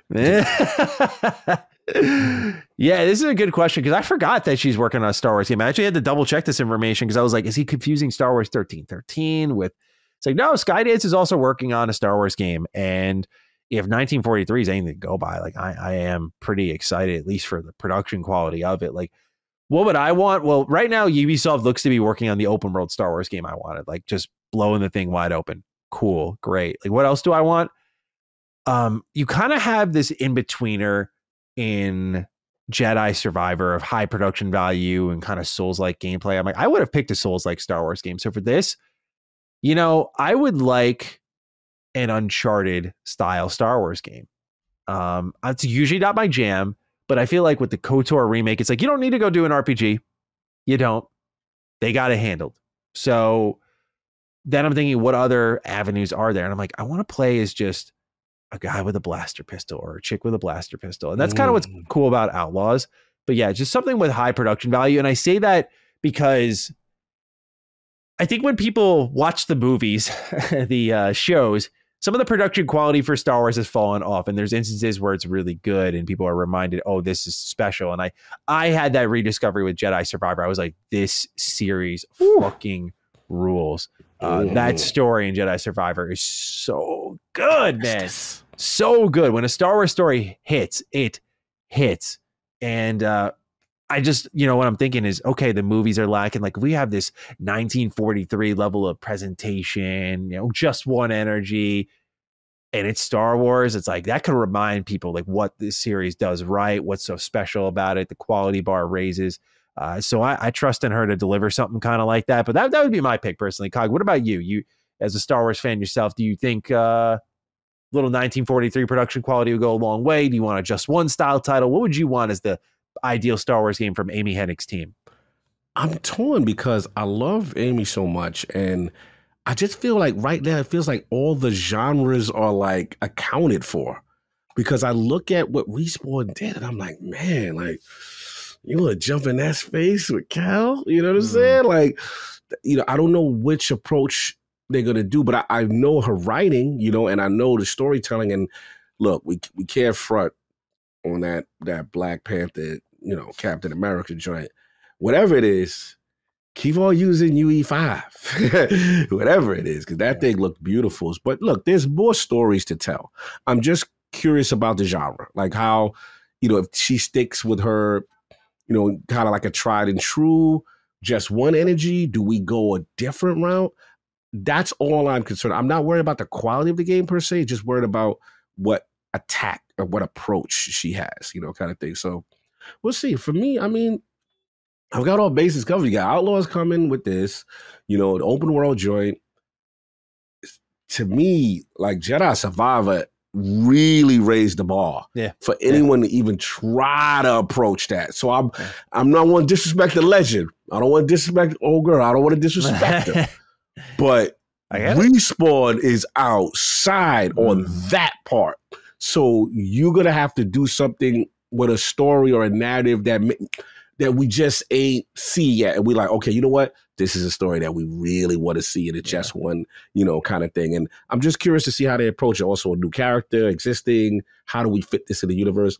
A lot of possibilities, but I am slightly worried about oversaturation with Star Wars universe stuff and telling distinct stories. Not that I don't want it, but now the bar is raised. So to find your lane, you really gotta go where you fit in. So we'll see. If Jedi Survivor is indicative of anything, it's that they're going to start dabbling with High Republic stuff in their games. And I hope that she has like a dedicated High Republic game, because like, look, man, I'm going to watch The Acolyte out of obligation, but just looking at the trailer, I'm like, this is the first big debut for the High Republic era on screen. The books are great. I've read some of them. Like, they're great. And that's why I was excited for The Acolyte. It's like, yeah, we're doing this High Republic story. You see that cover art. You see the lightsaber handle and the blood coming. I'm like, dude, that is art. And then I see that trailer and I go, man. So I'm hoping that she does some high production value stuff in the High Republic era. That would also be really, really cool. Yeah, look, Amy's a legend. Regardless of the way, it's most likely going to be quality. I'm just curious because she's fighting out here. She got some competition to go against. But she's kind of in that Jade Raymond area though, where like I don't remember the last Amy Hennig game we played. Like, she's had a lot of canceled shit, to be fair. And I remember, and to be honest, when I saw Marvel 1943 announced, and then they announced a Star Wars game afterwards, I'm like, that's a lot of trust for. She's amazing, but like the games haven't shipped. And it's the same thing we said about Jade Raymond. So I just hope these games see the light of day. Star Wars games, particularly ones based around scoundrels, seem to have a curse. So I hope it makes its way out the door. Yeah, let's see. All right. Let's move into the news, Cog. Flying along here. We have our number one story this week. Mega Crit, the Slay the Spire developers, and Red Hook Studios from Darkest Dungeons have said that Game Pass and Epic Game Store deals have dried up for indies, with Microsoft deals coming, quote, way down, end quote, in scope, saying that, quote, the gold rush is over, end quote. And there's a lot of ways we could pick at this. I have thoughts on different parts of the spectrum, from being a developer who wants to pitch their game around, all the way to what this means for Xbox and the future of Game Pass, because these aren't just random indie developers. These are some of the most prominent the industry has to offer.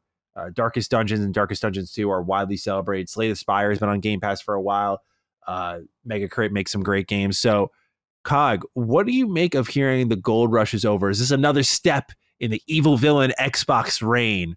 Or Is this something much more? What does this mean for Game Pass, sir? Let's hear your thoughts. Here you go. Now let me stop. Now look, in fairness, this is worth monitoring. I don't know yet, man. I've been digging around. I've been trying to get a feel, trying to get a vibe. What's going on? Is it truly like, hey, yo, bags are stopped now, bro. That's it. I don't know, because there's a part of me that when I ask some questions, it seems isolated to a few indie developers here and there. Then let's look at, Game Pass pick of the week that we've been doing. I mean, not Game Pass pick of the week, but what's coming to Game Pass, what's leaving Game Pass for like the last 3 to 4 months. Yes, the feel is we're not seeing as many as we did maybe top of 2023, when we just had like an abundance of them, right? You just feel like, oh wow, here comes Planet Alana, here comes Somerville, here comes, Replace or whatever.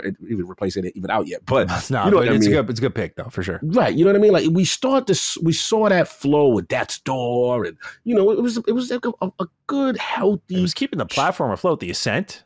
Another one. Ascent, yeah, which I liked a little bit more than you, clearly. You know what I'm saying? But we start to see it now. I don't want to get too crazy, because I still see, like, we just came off the what is one of the partner showcases and the indie showcase, and I saw some titles. I'm like, wow, that's cool. They're still giving them out. So what I think is, I don't think that it's completely dried up, but I will admit, I do see a slight tapering, right? I kind of could feel that. Like maybe it's anecdotal, but what I will say is that there's a part of me that also understands that we have to be real, right? Lord acquisition here. Guess all the things that they have now acquired and finalized, right? Especially with ABK and now Bethesda in tow. The goal of the acquisitions was to have your own to push into Game Pass, to say, this is what we're flooding with our own. So it's only natural that, to me, third-party Xbox Game Pass deals will slow slightly, and slightly with indie. But I'm going to still down the square that ID at Xbox ain't completely like this, like the faucet's been turned off. I'm not there with that yet, because I still see some evidence, again, with the latest partner showcase, with the latest indie showcases, that indie guys are getting back. Maybe they're being more selective, and maybe they're not as overwhelmingly abundant as in the last 2 years. So I'll leave it at that. It's worth monitoring. I'm not willing to go to this gold rush is over lane yet. I'm not there, but maybe Maddie convinced me otherwise and say, hey, nah, Miro, I'm seeing it. Dudes ain't handing out them bags. It's different out here. They twirling their mustache. I know where you at with it. What's going on? Yeah, it's interesting to see prominent indie devs saying that the gold rush is over. What that indicates to me is maybe the big bags aren't a thing getting forked out, maybe more reasonable prices. Because Xbox, you got to think of it this way, right? You're trying to stabilize this service that is a massive part of your ecosystem. Okay, how do we do that? We have to bring known names in, because right now we don't have enough games to do it ourselves. As we buy more studios, maybe we will. So now they're trying to pay less out, because they have these companies in-house making games that are going to go day one into Game Pass. So you need to strike less deals. And if you can strike less deals and cheaper deals at that, then you've got the winning formula there. We've talked about this with Xbox and Xbox Game Pass in the past. We've said their ultimate goal is to eventually cut out the third party. They don't want to do third party day one. It benefits us. And I think there's going to be deals. Don't get me wrong. I'm with COG. I don't think the faucet gets shut off, but their goal is to cut out as many, like, here's your paycheck. It's like, no, we're already spending a lot on making these games. Let's put them into the service and have them produce results through Game Pass. So yeah, ultimately when it comes to Game Pass, I think that's where it's trending, in that they're going to try to produce their own content more. Indies, I think I'd be surprised though if they just, I wouldn't say stop the hunt. They're not going to. ID at Xbox exists strictly for that purpose. But I'd be surprised if they even slow it down, because number one, indies need less money in general. So there's that. Like, they can get profit straight off a Game Pass deal. Like, they could put this much money into the game. You give them a Game Pass deal, and they're like, okay, everything after these sales is just clean money for us. Like, that's it. So we'll see just how far we go. But ultimately, I think it also helps them fill out the service more with new experiences that can maybe have that Fall Guys effect, you can't turn your nose up at games like Pal World, at games like High on Life, where these are things that push your service forward just as much. And I know in the case of High on Life, that's a bigger game. Pal World, smaller team, but maybe not exactly indie per se. But no doubt that these help define your service. And I could see them cooling off a bit, where we used to do with Defining Duke Ultimate, like, let's look ahead, let's rank our most anticipated Game Pass games or rank our favorite Game Pass games. And there was a lot of indies to pick from. Like, some of the big staples of the Xbox showcase used to be just indie. I think the difference between last year's summer showcase and the ones we got beforehand was that it was all AAAs. Why I gave it such a high grade. I was like, they came out swinging with all of their big guns. Like, it's all the stuff from their teams for the most part. And so I could see the tapering in some regards. I don't think it's as heavy-handed as originally proposed here. There's no denying that, as we talked about last week with the quote, death of Xbox, is that there's an ability to run away with certain comments to reaffirm preconceived notions. And so I think when it comes to this, it's like, yeah, certain indies, by the way, indies who have already collected their bags for their games are going to get less money. But does that mean that, I don't know, let's use me as an example. If I show up and I got something that they want, that they go, oh, this could push a player base to our service, or, oh, this looks great, this looks like it would grow us more, like, let's give them a bag. Does that mean I'm just going to get shortchanged on it? I don't know. I don't think it's a guarantee necessarily, because each product is different. It really depends at the end of the day on how much do they want it. If they really want it, they'll pay. If they don't, they'll give you an offer and maybe it's not enough, that sort of thing. So, yeah, I don't think they're going to do any more of these benevolent deals. That was inevitable. And if that's what they're referring to, then yes, then the gold rush truly is over. But now they might be in the business of more of a fair deal for themselves. Yeah, and being more selective as far as the quality bar, because, again, we can't discount, Power World and there's other stuff like Brotato I saw, and I saw like recently about 4 or 5 games. I'm like, okay, they are still in it as far as actively seeking out stuff. Now, I also saw, which was surprising to me, was Tales of Cancera. I don't know if you just saw. Yeah. They just got the PlayStation Plus bag. Oh, they're doing a Sea of Stars here? Yeah. Now, but mind you, I don't think they have a Game Pass bag at all. They're part of EA. So it was interesting to see PlayStation swoop in. So to me, I'm also seeing PS Plus being more competitive.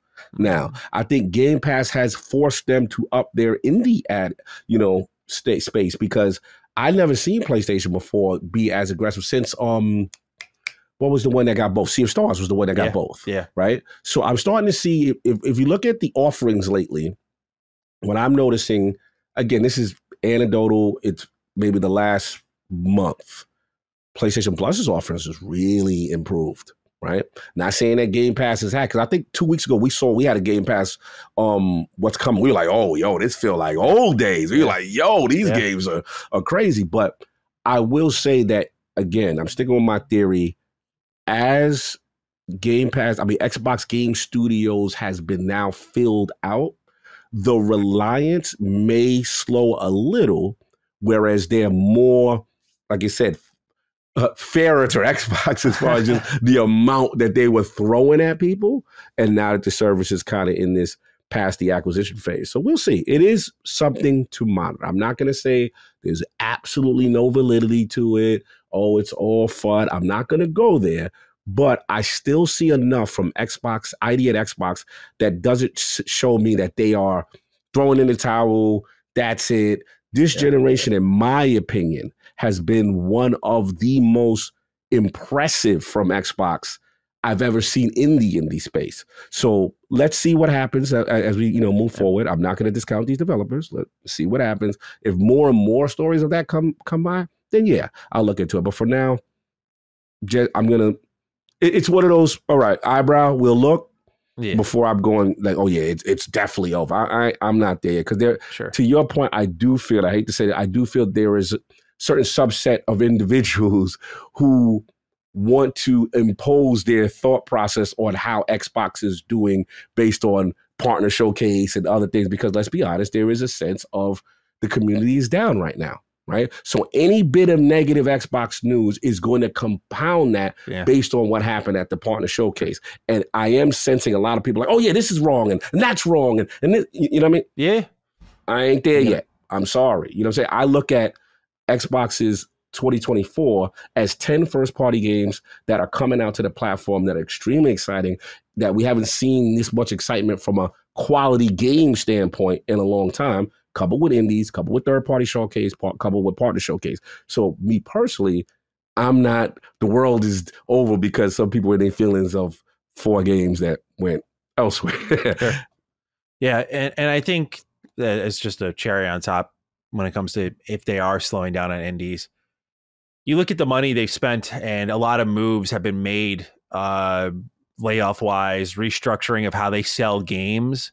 To think Xbox Game Pass would be unscathed in that was foolish. So it's possible that they're looking at bigger third-party games that they can add to the backlog on the on Game Pass, or rather, I should say backlog, but the catalog that would in turn be on people's backlogs into Game Pass. And they maybe, like we always talk about that 2-week stretch of Hitman trilogy and Mass Effect trilogy and like how crazy that was. I think they might be targeting bigger games too, maybe not on a day one basis, but just in general. So it's filled out with the heavy hitters only. And maybe that's their idea to kind of push the service over the top. I still think indies are fastest growing in the industry right now. I think even faster growing than AA. I know that gap is closing between AA and AAA, but I really look at indies as sort of like the ones moving and shaking and getting things done in this industry right now. And they're definitely the stars of this year, as far as I'm concerned. And so, I really think that it's possible they could be dialing down on indies just to pump up the service with bigger looking games. So it's all just like heavy hitters everywhere you look. Yeah. And again, one of the last piece of evidence I look at is like the Xbox partner preview showcase that we saw. And we saw that game like The Alters, right? And we're like, wow, that's a nice get. Yeah. Getting the Game Pass, you know what I'm saying? There was also another, I forgot the colorful one with the, oh man, I forget her name. But to your point, I'm seeing a balance of indie and AA. I'm seeing a little bit more double. And then we're seeing like something like a Path of the Goddess jumping in there, making from Capcom brand new IP. So I'm seeing, like you said, I think you made a good point. I think early on it was more reliance on indies, but now it's big title, little title, double. Like I'm seeing a nice mixture, but we'll see. We shall. For now, we turn our attention to news that many people have been awaiting, I think. And after much patience, news may be on the horizon for Hollow Knight Silksong. The game is now with it has an Xbox and Nintendo store page with a recently revealed rating of E10+, suggesting the game is done and could be due out for a release soon. So let's see here, Cog. It's the beginning of April. Page is up. Rating submitted. This is a day one Game Pass game. One of the most anticipated games of the year, no doubt about it. I had it in my fantasy draft for July. We'll see if we end up being accurate on that. That'd be hilarious. But do you think this is a summer showcase moment for Xbox? Do you think it's just a surprise announcement? There's a lot of anticipation for what Team Cherry is working on here. And it's because it went with an announcement and then no update for a while. So what do you make of what's happened here with Hollow Knight Silksong? It's funny, while you're talking, I covered this game. I played this game at E3 2019, Maddie. Mm-hmm. Wow. 2019. I'm looking at. So it's been a while. Bro, IOP, I'm doing a coverage right now, man, the Nintendo event, and I'm just like, where is this game? And it looks so good. It looked like it was ready to go, right? So it's I'm very curious about the development process, what happened, kind of thing with this. But look, it's finally coming. A lot of people revere this game. The wait seems to finally be over. So yeah, this would be a nice indie feather in the cap. Okay. Being right on indie, yes. Right? This is a big one, to not miss the platform. And that's the other thing I want to highlight is that I know a lot of stuff, we even get on them. It's like stuff missing Xbox. And what I do want to say, having games like this and a lot of the bigger games I'm not seeing miss. What we got to fix those little problems with these smaller ones and Mega Man Collections, Final Fantasy Pixel Edition, we got to fix the gaps. But for the most part, as someone who came from the Xbox One era where, oh, you're not getting Street Fighter. Oh, you may not. I remember when Xbox wouldn't get Tekken. I remember those days. Yeah, you know what I'm saying? Yeah. So it's like, I see continual improvement, and I see the Segas, the Atlases, you know what I'm saying? The Capcom, I am seeing it. So overall, net positive. I know it's doom and gloom right now for some with the partner showcase. I get it. But we can't lose sight of things like Hollow Knight and things like they're not missing. The big stuff is not missing for the most part. Yeah, this is going to be, I don't think I'm underselling. It's going to be a massive game. I would argue like one of the most massive games of the year. Look at the trailer view count for Hollow Knight Silksong. Like it's, I think, past 7 million views, which is insane for an indie game. There's a lot of love for Hollow Knight. And it's honestly one of those rare misses for me when it comes to a game quite like that. So I don't know what the buzz is about Hollow Knight. I just know this is like, when it got announced, I said, this is one of the biggest deals in Game Pass right now for Xbox. And they're kind of just sitting on that. And that's the one good thing about games that get delayed that already have a Game Pass deal for Xbox fans, is that does not really have an impact on future deals. All of those things are made in like the near term, those deals. They're struck in that manner. So that means that you just might get like Hollow Knight one week. You'll get something like what happened with Starfield, right? Where you got like Starfield, Sea of Stars, got a ton of shit that week. So I'm very excited for this one. I do want to play Hollow Knight this year if I have the time to, just because I've heard so many good things about it. And Silksong is apparently the real deal from what I'm gathering from community excitement. So I can't wait to learn more on that. All right.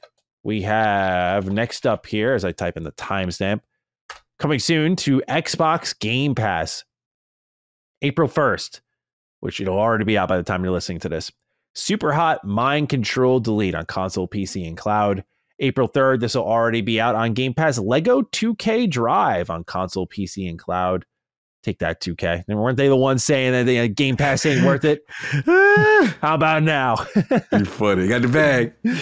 April 4th, so by the time this episode goes out for early access, you'll get Little Gator Game on console, PC, and cloud, and EA Sports PGA Tour via EA Play on Xbox Series X and S, PC, and cloud. April 9th, you get Botany Manor on Series X and S, as well as PC and cloud. Kona also arrives on April 9th on console, PC, and cloud. April 11th, Shadow of the Tomb Raider Definitive Edition arrives on console, PC, and cloud. And then April 16th, Harold Halibut arrives on Xbox Series X and S, PC, and cloud. Meanwhile, leaving soon, all of these games exit Xbox Game Pass on April 15th on console, PC, and cloud. So listen closely. Amnesia Collection, Amnesia Rebirth, Back for Blood, Phantom Abyss, Research and Destroy, and Soma. So Lord Cognito, I take it to you, sir. Any games calling your name here? What are you playing, if anything, from this list?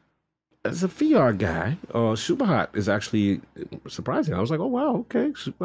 That's a big one. That's a big one for the VR community. I'm very curious to see that, how that is received. And shout out to Tomb Raider, Definitive Edition. I actually missed out on that. Missed out on that one. And I am, it's a good one. Croft, yeah, I'm embarrassed that one. I forgot what came out during that time that I missed out on that one. So yeah, that's a nice, kind of reminds me how they stuck Control in there. Now they stuck in this one in there. For me, they're clearly thinking about my needs and what I need to catch up on. So this, for me, I see 2 ones for me. What about you? Yeah, I just wanted to signal boost Shadow of the Tomb Raider. I think that game's pretty solid. Especially, I like Lara Croft a lot in that story. I think the way she is immature and how she grows is handled really well. So I just want to shout that one out for sure. Lego 2K Drive, I was always really curious about this game. And now that's in Game Pass, I'm thinking to myself, okay, you know what? I might take a moment, check it out. I'm still below by 30, so it's no creepy Maddie at the park quite yet. So I can get away with checking out a little Lego game here and there. And I look, next to me, I got a stack of Lego games. I love Lego. So when I saw 2K Drive, I didn't buy it because I saw what 2K was doing. There was some monetization there, some, I think, passes in there. I was thinking like, oh, get the impressionable Lego lover kids in. They're like, mommy, daddy, can you buy me these Lego cars, please? And so now that it's free 99 on Game Pass. We will be checking it out. So I'm looking forward to looking at that one. I haven't played a golf game in a while, so EA Sports PGA Tour, I don't know if this is good or bad. I was thinking about that too. It's been a hot minute since I played a golf game. Same. I used to love the Tiger Woods games, bro. Tiger Woods PGA Tour 2004, one of the best sports games ever. That career mode, those golf courses, the roster, the soundtrack, so good. So good. Oh my God, love that game. So yeah, haven't played a good golf game in a while. I'm wondering if this one is any good. So yeah, and then when it comes to leaving soon, I'm not really seeing anything that you need to shed a tear over or, rush out of your way to go play. So that's my 2 cents on it. You ain't pouring one out for Back for Blood? You ain't pouring one out? Valiant soldier in the Game Pass army and tried its best, to support the Back for Blood, or the Left 4 Dead movement. Left 4 Dead, I know. And it disappointed soundly. So thank you for your service. Rest easy. Take care. We appreciate you. Back for Blood. Damn. All right. Game Pass pick of the week time. Let's do this. I have the selection this week, and I'll admit it's a pretty easy one, but I couldn't ignore the option here.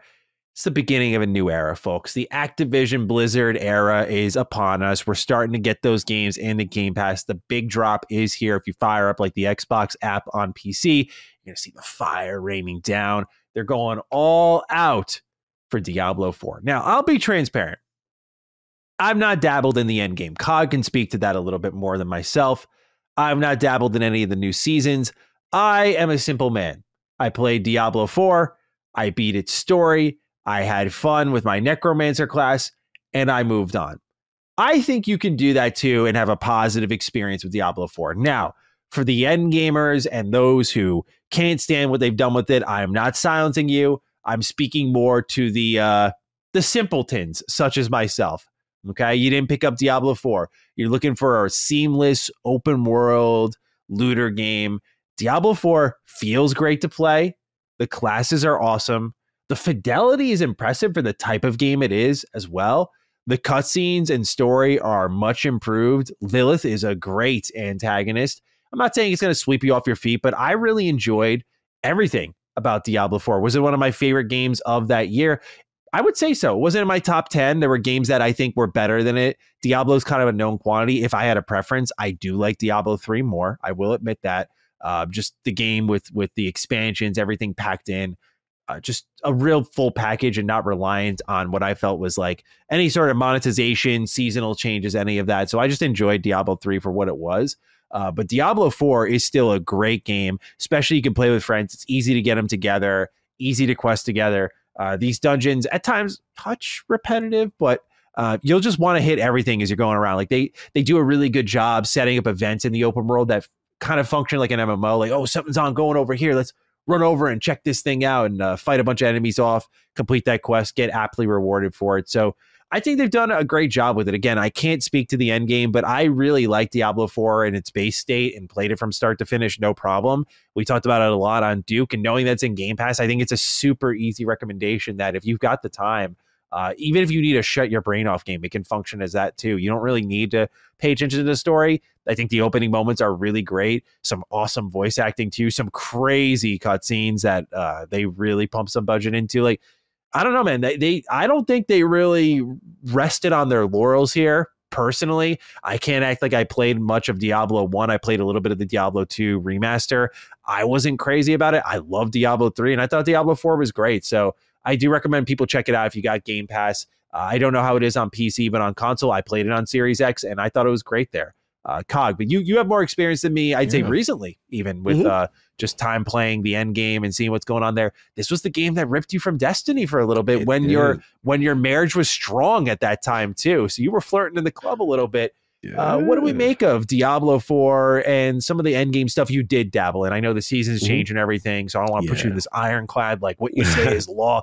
But what did you make of playing it after the credits had rolled?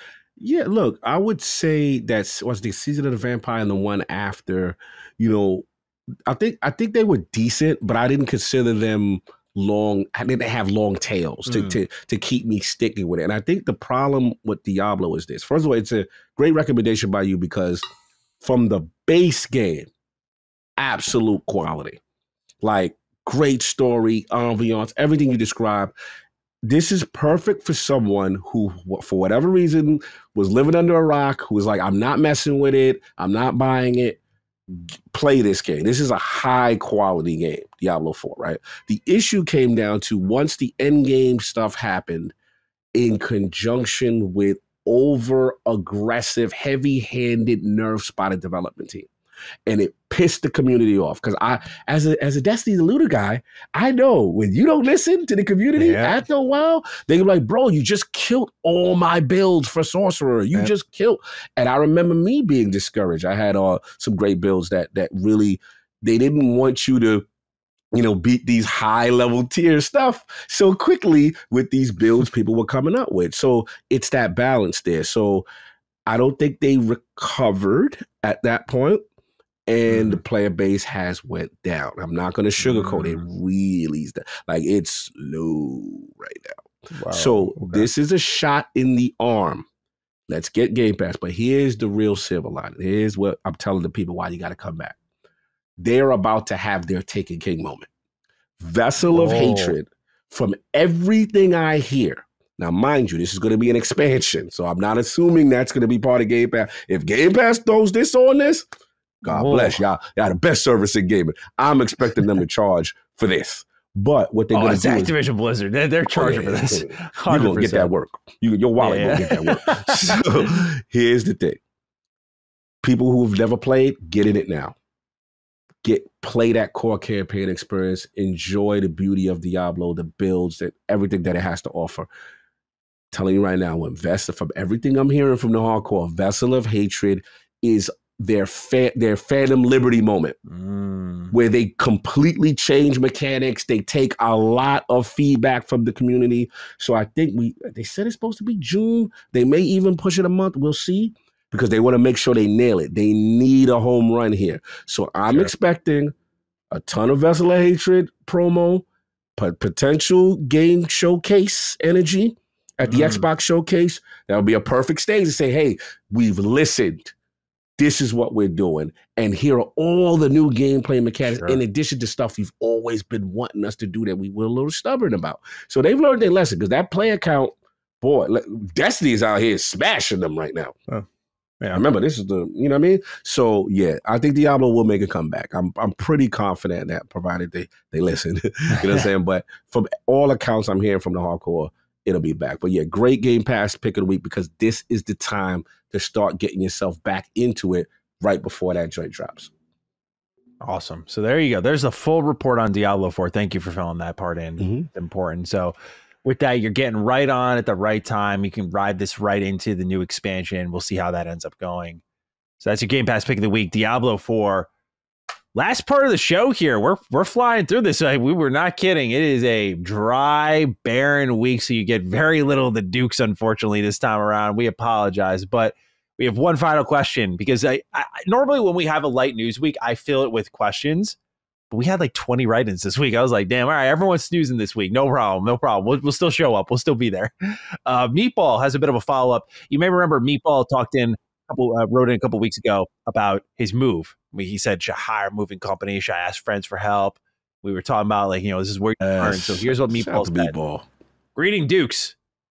Quick update from my write-in a few weeks back. My wife and I successfully moved into our new place with the help of a local moving company. Shout out to two men in a truck in Phoenix, Arizona, if you're listening.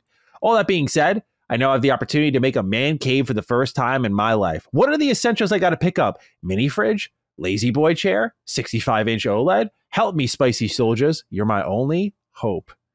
All right, Meatball, thank you for writing in. Glad to hear your move went well. It seems like you decided to not ask your family for any help. You have decided to go with the moving company, so congrats on that. We're happy to have guided you to the right place. Cog, you have a little bachelor's pad. I got this little office here. We're crafting out our man caves. Like, what do you think is a bare essential for the gaming setup? The ultimate place to sit down, chill, play some games, escape the world. That's your zone. What is? I mean, look, I'm always biased as a console gamer to the traditional, couch / TV experience where you got that 65/70, whatever, OLED. I want that big screen.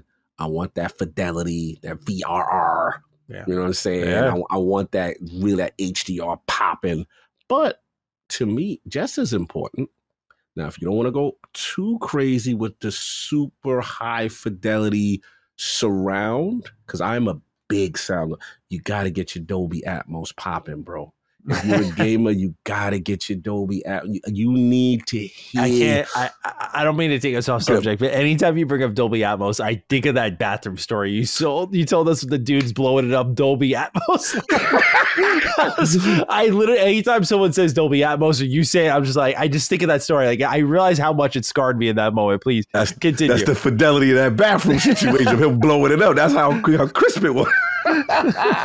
Bro, you need to know how that feels, man. You need to know what that sound is like, man. Like, bro, it's a game changer. Then think about it. You on the Defiling Duke, you know what's coming in May.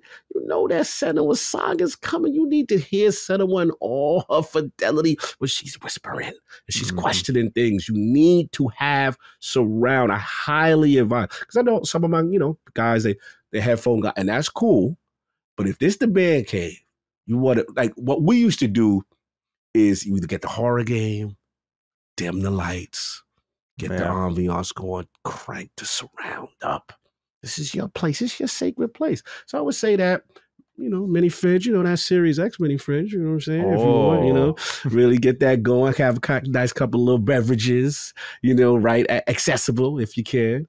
With me, I would probably say, this is just not personal, I always like nice little Attic got me on it too, where it's like either nice little portraits or photos. Like when you come into my place, I have like, it's almost like a hall of fame, right?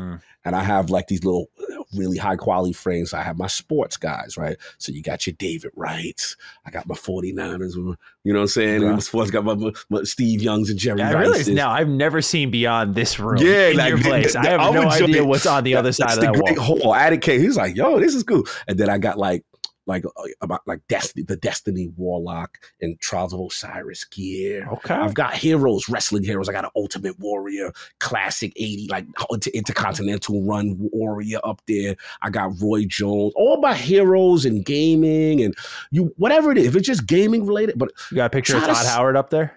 No God. You know what I'm saying?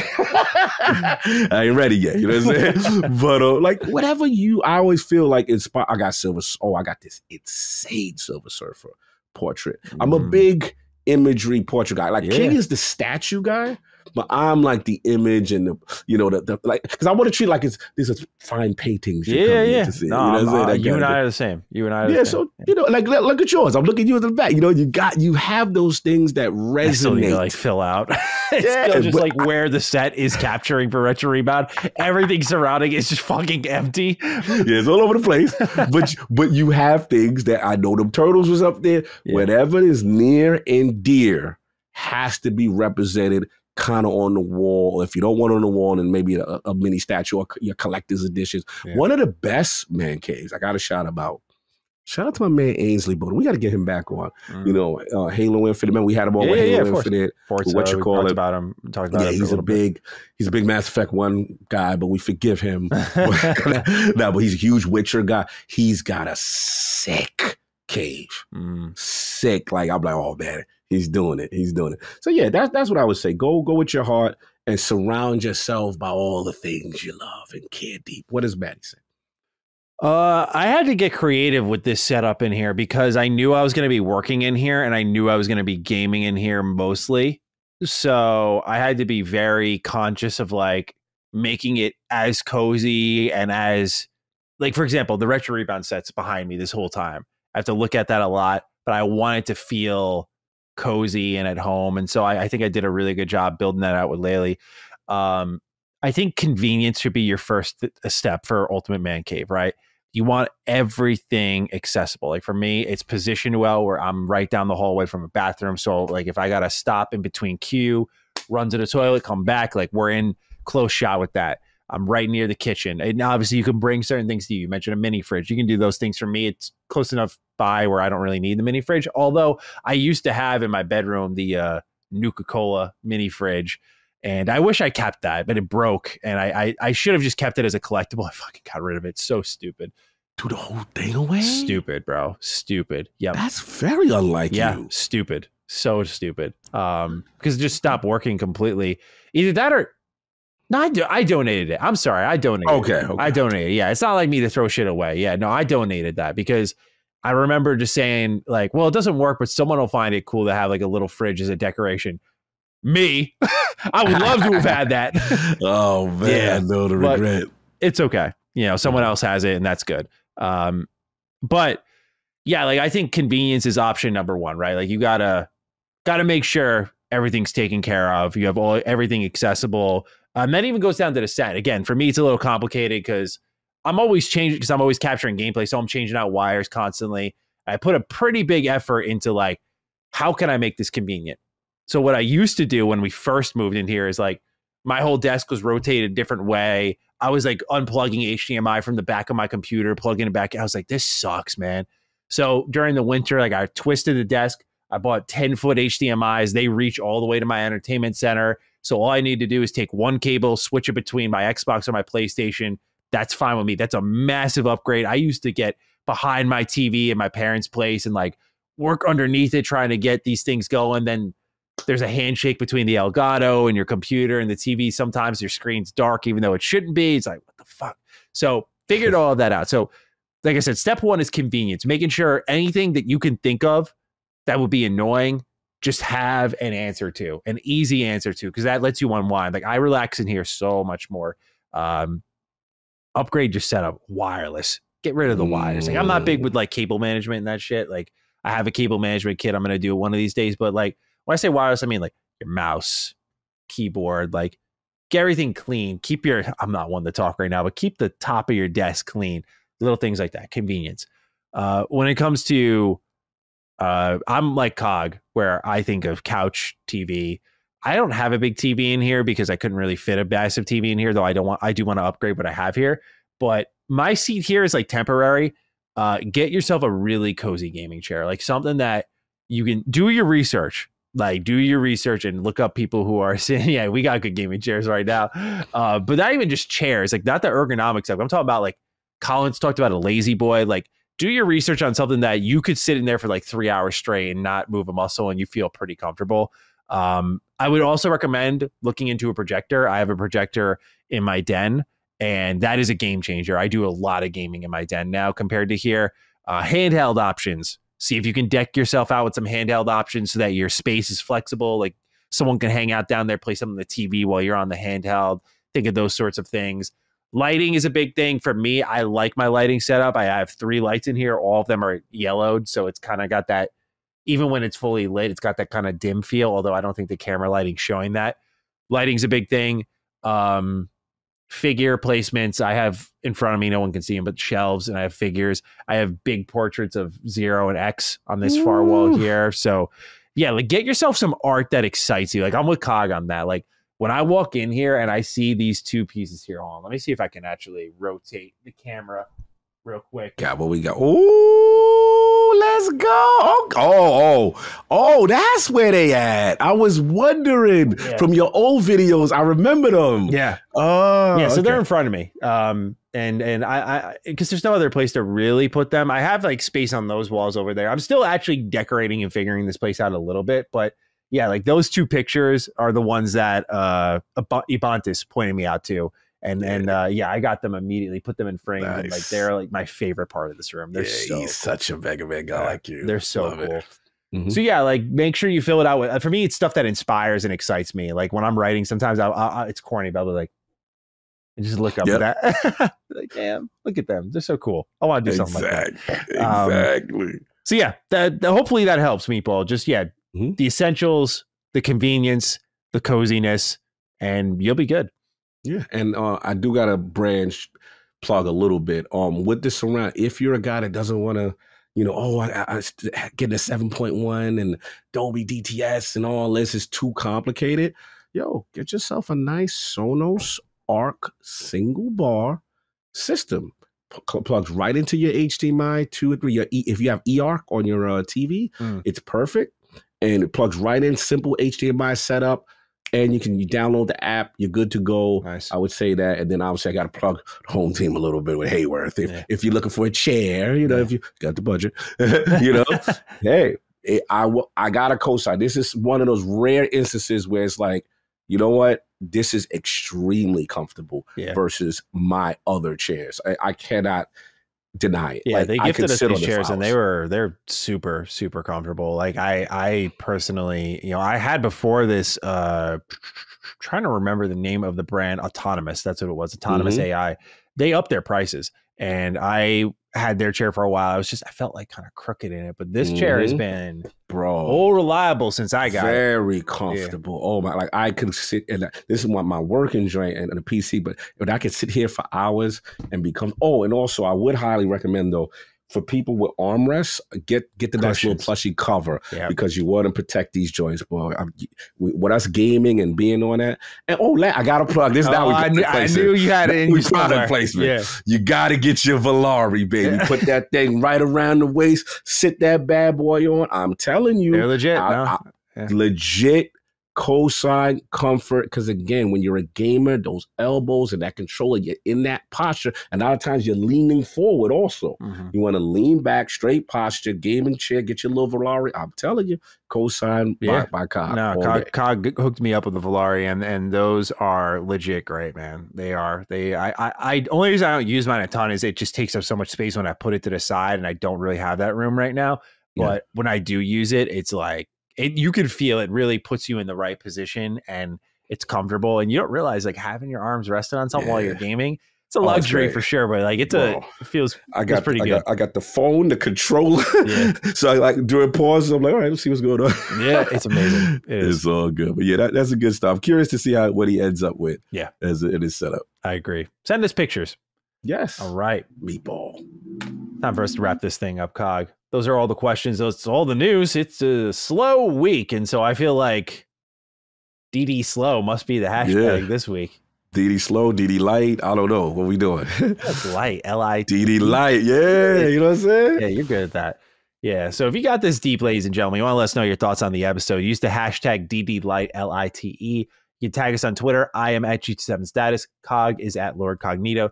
You can tag us there. Otherwise, you can use the comment section on YouTube, hashtag DDLight. Let us know your thoughts at the end of the episode. Cog, we're out of here in a flash compared to our usual episode, about an hour and change sooner. Any closing thoughts before we wrap this up for episode 171 next week? Another great one in the realm of the Dukes, albeit short, but I thought we had some really, really impactful questions from the realm of the Dukes. I thought they really, gave us some energy there. I would say we are in the draw the lull right before May. Yeah, the pre-showcase lull. Pre-showcase lull. Right, May, I anticipate that ramp up towards Hellblade, then the showcase, and then things are getting wrong. So it's kind of rare for Xbox to be like it's a bit quiet. I'm not complaining because then we get weeks like Xbox is dying, and then we don't know how to manage the show. And honestly, the production team has earned themselves some steady weeks here. Yes, where we were for the first 3 months almost just jumping when we were uploading stuff all the time, early access and whatnot. So it's good that things have settled down a little bit before they heat back up with the showcase. Absolutely. All right, ladies and gentlemen, we appreciate you tuning in, and we'll catch all of you next week for episode 171 of Defining Duke, an Xbox podcast. Peace out. Peace. Defining Duke, an Xbox podcast, is a product and trademark of Last Stand Media and Collins Last Stand LLC, and is recorded from the United States of America. The show is conceived by Matthew Mr. Matty Plays Schroeder and me, Colin Moriarty, and is written and produced by Matthew Schroeder. Maddie's co-host is Barry Lord Cognito Eversley. Defining Duke's executive producer is Dustin Furman, and the show is edited by associate producer Ben Smith. All of Last Stand's theme music is by Ramon Narvaez. As you know, all of Last Stand Media's shows, including Defining Duke, are fan-funded on Patreon at patreon.com/laststandmedia. The following names are at the producer support level on Patreon, and we're thankful for your kindness and generosity.